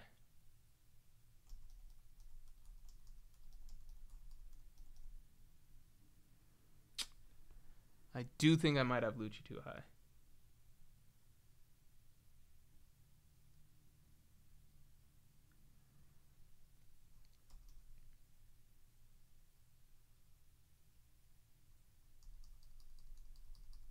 I'm just gonna put Kong at 30. I don't know where the fuck to put him. I'll put some asterisks next to him too. There we go. Now let's take a look back over the list. See what we can fix. And then probably call it a stream. JMT93, thanks for the 10. Boa younger sister showcased the same haki that Luffy was trying to remember when mastering Ryo. Looking back at chapter 597, really used the same haki Luffy saw from Boa's sister. That is a great point. That is a fantastic point. because we can assume that Boa Hancock at least has that, right? That is a phenomenal point. So, do we move Boa Hancock up several spots? The only problem with me moving Boa Hancock up several spots is that when I'm looking at, like, we got Hancock versus Blackbeard and we got Law versus Blackbeard. And I know it's not just about matchups, but it's like, one was a protracted fight, the other was basically over pretty much right away. So I still just don't know, because if Hancock is a good hockey-based fighter, then why could she not fight once Blackbeard had grabbed her, you know? Because his fruit, it negates devil fruit abilities, but not your physical fighting combat abilities. Like, it's not like Sea Stone. It's not like her actual physical strength is drained by that. It just negates the devil fruit abilities. So, going off of that logic, I think I still need to see it to believe it with Hancock in terms of her actual physical fighting abilities. I think I have to see it. Drew 101 says she defeated 2 of his men, though. Yeah, by turning them to stone. You know? I'm trying to evaluate it basically based on, like, how strong is she? Because we have to assume that characters can not, like, higher tier characters won't as easily get caught by that, right? Some because they're just not affected, some because they're smart, some because they're fast. We saw it with Blackbeard, right? Blackbeard, too quick, too savvy to get caught by that, right? So in that case, when she's caught by Blackbeard, how does she fight back with just her hockey fighting abilities? She didn't really do anything. That's the problem. Zane Blalock, thanks for the 2. Boa was preoccupied by the Marines. Blackbeard snuck her. Let me reread the chapter. Is that right? We need to know if that's actually... Like, I'm not going to go with just random baseless stuff off of that. Is that what happened? I feel like that's chapter 1060... 1059? Let's take a look at the chapter again.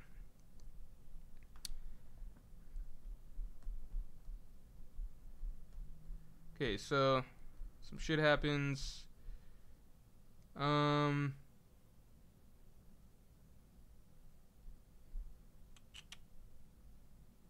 Nothing worked, blah, blah, blah. Pacifista.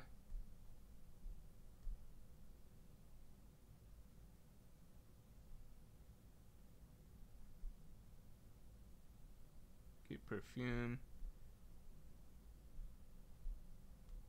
Okay, there's an argument. There's definitely an argument that she got sneak attacked.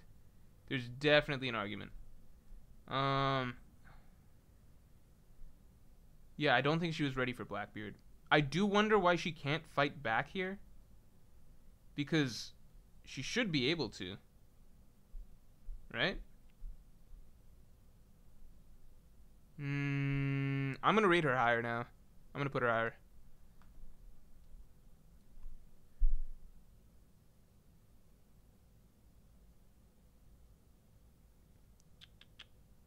Magnus Olsen, thanks for the 20. You can't say see it to believe and Croc at 25. It's just because Crocodile's, I mean, I can put Katakuri higher than Crocodile if you want. I don't mind that. It's just that Crocodile plays the role of a first commander at this point. He's also being given a lot of status in the story, so I'm kind of giving him some leeway there. I'm going to put Hancock higher. I think that Hancock... This is a big jump. This is a big jump. But I feel like Hancock's got an argument for being right up here.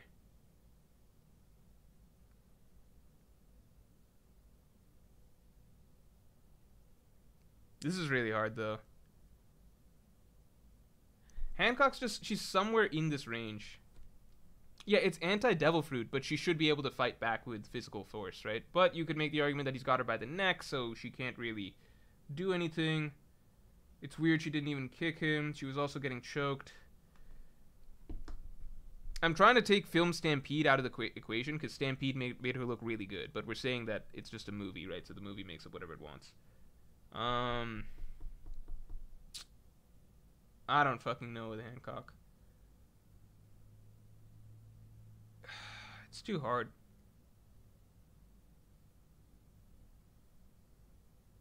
Give her a... Okay, let's do a quick poll. Stigron says, combat-wise, King greater than Marco. See, there's, like, it's crazy to me that certain things can even happen in the manga Like, you can literally have King fight Marco, and you can give King backup. Like, you can have him fight Queen, right? You can have King fight Marco in a 2v1 and get his ass handed to him for several chapters in a row, and there will still be people saying, well, King's a better fighter than Marco. Like, that's how difficult power scaling is, because it's like, we're getting consensuses, because it's just like, the author can literally write stuff on the page, and people can be like, nah, I still think it's just the other way around. It's crazy. Okay. I'm basically either going to bump Hancock up really high or keep her right here. Because I think that if we give her the like, because Blackbeard snuck up on her, at least that's kind of what it looked like. It looked like she was focused on the Marines and then Blackbeard caught her. So if we assume that she would be, like, if we assume that her Devil Fruit is more viable in combat, even against strong opponents, then she goes a lot higher up the list, basically, because, you know, I don't see why Sabo or Lucci, or, I mean, maybe Lucci personality doesn't fit, but, like, I feel like a lot of these characters would be affected by her fruit, right? So if we assume it's not easy to avoid her fruit, then she shoots up the list quite a bit. I think it's just once you get to, like, a lot of the top tier guys, they're all going to have some degree of reason for why they wouldn't just lose easily to Hancock. That's why it's tricky. So either I'm bumping her all the way above, like, King, or even Mark. Like, either I'm bumping her all the way up to here, or I keep her here. So that's the question. So, Boa Hancock. Either she's number 27, or she's, number 18. Those are the two options.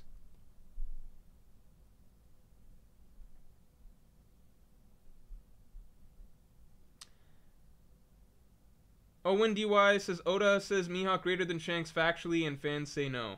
If only Oda ever actually said that. He's a stronger swordsman, for sure.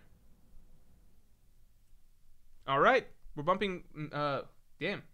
Okay, we'll give it 3 seconds.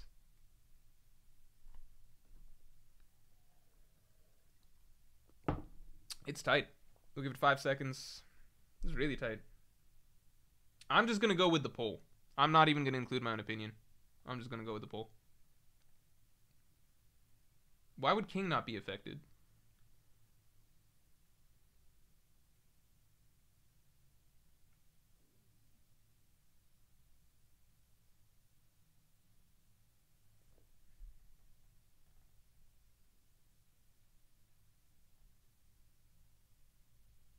Alright.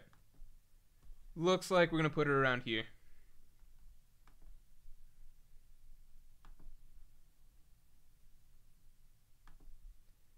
Hancock, it's so... she's one of the most difficult to rank because it's like... I think that... I mean, we've been belaboring this point over and over, but like... there's so many characters... There's characters that are clearly stronger than her that she would probably have a good matchup against, right? But then there's characters that I'm saying are weaker than her that could beat her. Like, Katakuri is going to beat Hancock, no question, because he's not going to get caught by her bullshit, and he's probably a better fighter overall with observation haki, etc., than she is, right? I could imagine many like, I feel like Lucci, just based on how Momonga did, and Lucci's kind of Momonga's personality, but like amplified several tiers, just like he's a cold-hearted killer, trainer, etc. Like, I feel like there's several characters that Hancock's ability is just going to be not that useful against. But overall, we're saying like how she does overall. Overall, I think she's got such a good shot at taking out so many characters. It's hard to say. So we're going to keep Hancock there. Yeah, we're just going to keep Hancock there. All right.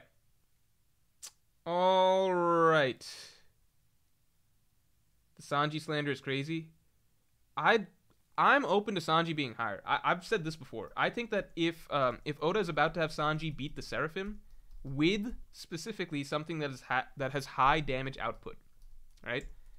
If he has Sanji beat the Seraphim with something that has high damage output, and we're about to see that, then Sanji probably goes right up to around here, maybe just below Yamato, or like maybe right around here. Like, I think he goes back to being very close to. I mean, even now, this isn't that many spots off from Zoro. I think just based off what we've seen so far, until it's confirmed that he has something that can damage high tank characters like, you know, like Marco and King and stuff like that, we're just going to keep him there. But I can see the argument for Sanji being higher. I can see the argument for a lot of things. All right. Weevil we're putting here because we don't give a fuck. Kong we're putting here because we don't give a fuck. Akainu and Luffy, they could swap spots. I don't fucking know. Shit. I really want to put Luffy above... No, I want to put Akainu above Luffy, but it feels not justified, right? Because realistically, there should be no one in between the gap between Akainu and Aokiji. There should be no one, right? So this is just banking on the idea that Akainu got a power-up, right?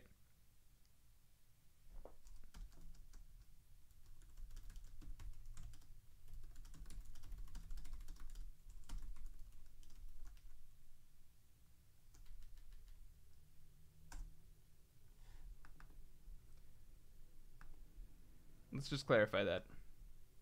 No, that feels wrong.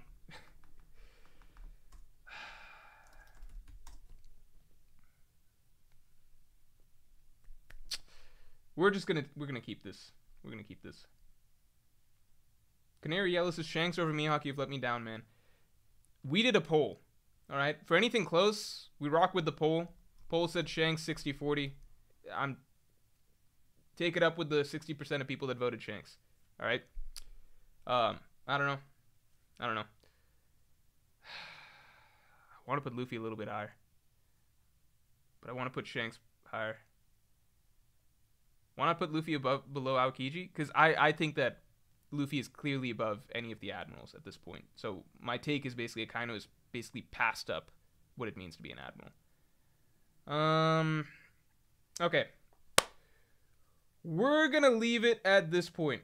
Alright, so we got Emu, Dragon, Shanks, Mihawk, Akainu, Luffy, Aokiji, Blackbeard, Garp, Kizaru, Fujitora, Green Bull, Sengoku, Rayleigh, Ben Beckman, Zoro, Yamato, Hancock, Marco, King, Sabo, Lucci, Law, Kid, Sanji, Katakuri, Crocodile, Shiryu, Weevil, Kong. Alright, good stuff, everybody. I enjoyed making this list. I have a Miss Super from Netcode Motel. Let me just catch up and make sure I'm not missing anything. But thank you very much, everybody, for coming through on this. Lucci, Netcode Motel says Lucci needed help to damage the Seraphim. Sanji tanked the Seraphim attack. Yeah, I could easily, like, you ask me in a couple chapters, maybe I've got Sanji much higher. I just need to see it to believe it. See the confirmation, right? Because, I mean, by the same logic, you could say, like, Luffy and Zoro needed help to damage the Seraphim. Sanji tanked the Seraphim attack. Does that put Sanji above Luffy and Zoro, right? Like, Luffy, Zoro, Lucci, and Kaku, they're all equally struggling against the Seraphim. So I'm not going to take Sanji doing one thing to put him above all of them. You know, even if it looked really cool, blocking or tanking the Jinbei attack. Alright, guys. We're done. We're done. Good stuff. Bennett says, who the fuck is Kong? Alright, guys. I enjoyed this quite a bit. This was fun. Understand that not everything's set in stone. There's wiggle room for everything. You know, we don't know. Even Luffy and Akainu, I'm still going back in my head. What feels right. But that's it for this stream, and I will talk to you all later. Thank you for tuning in.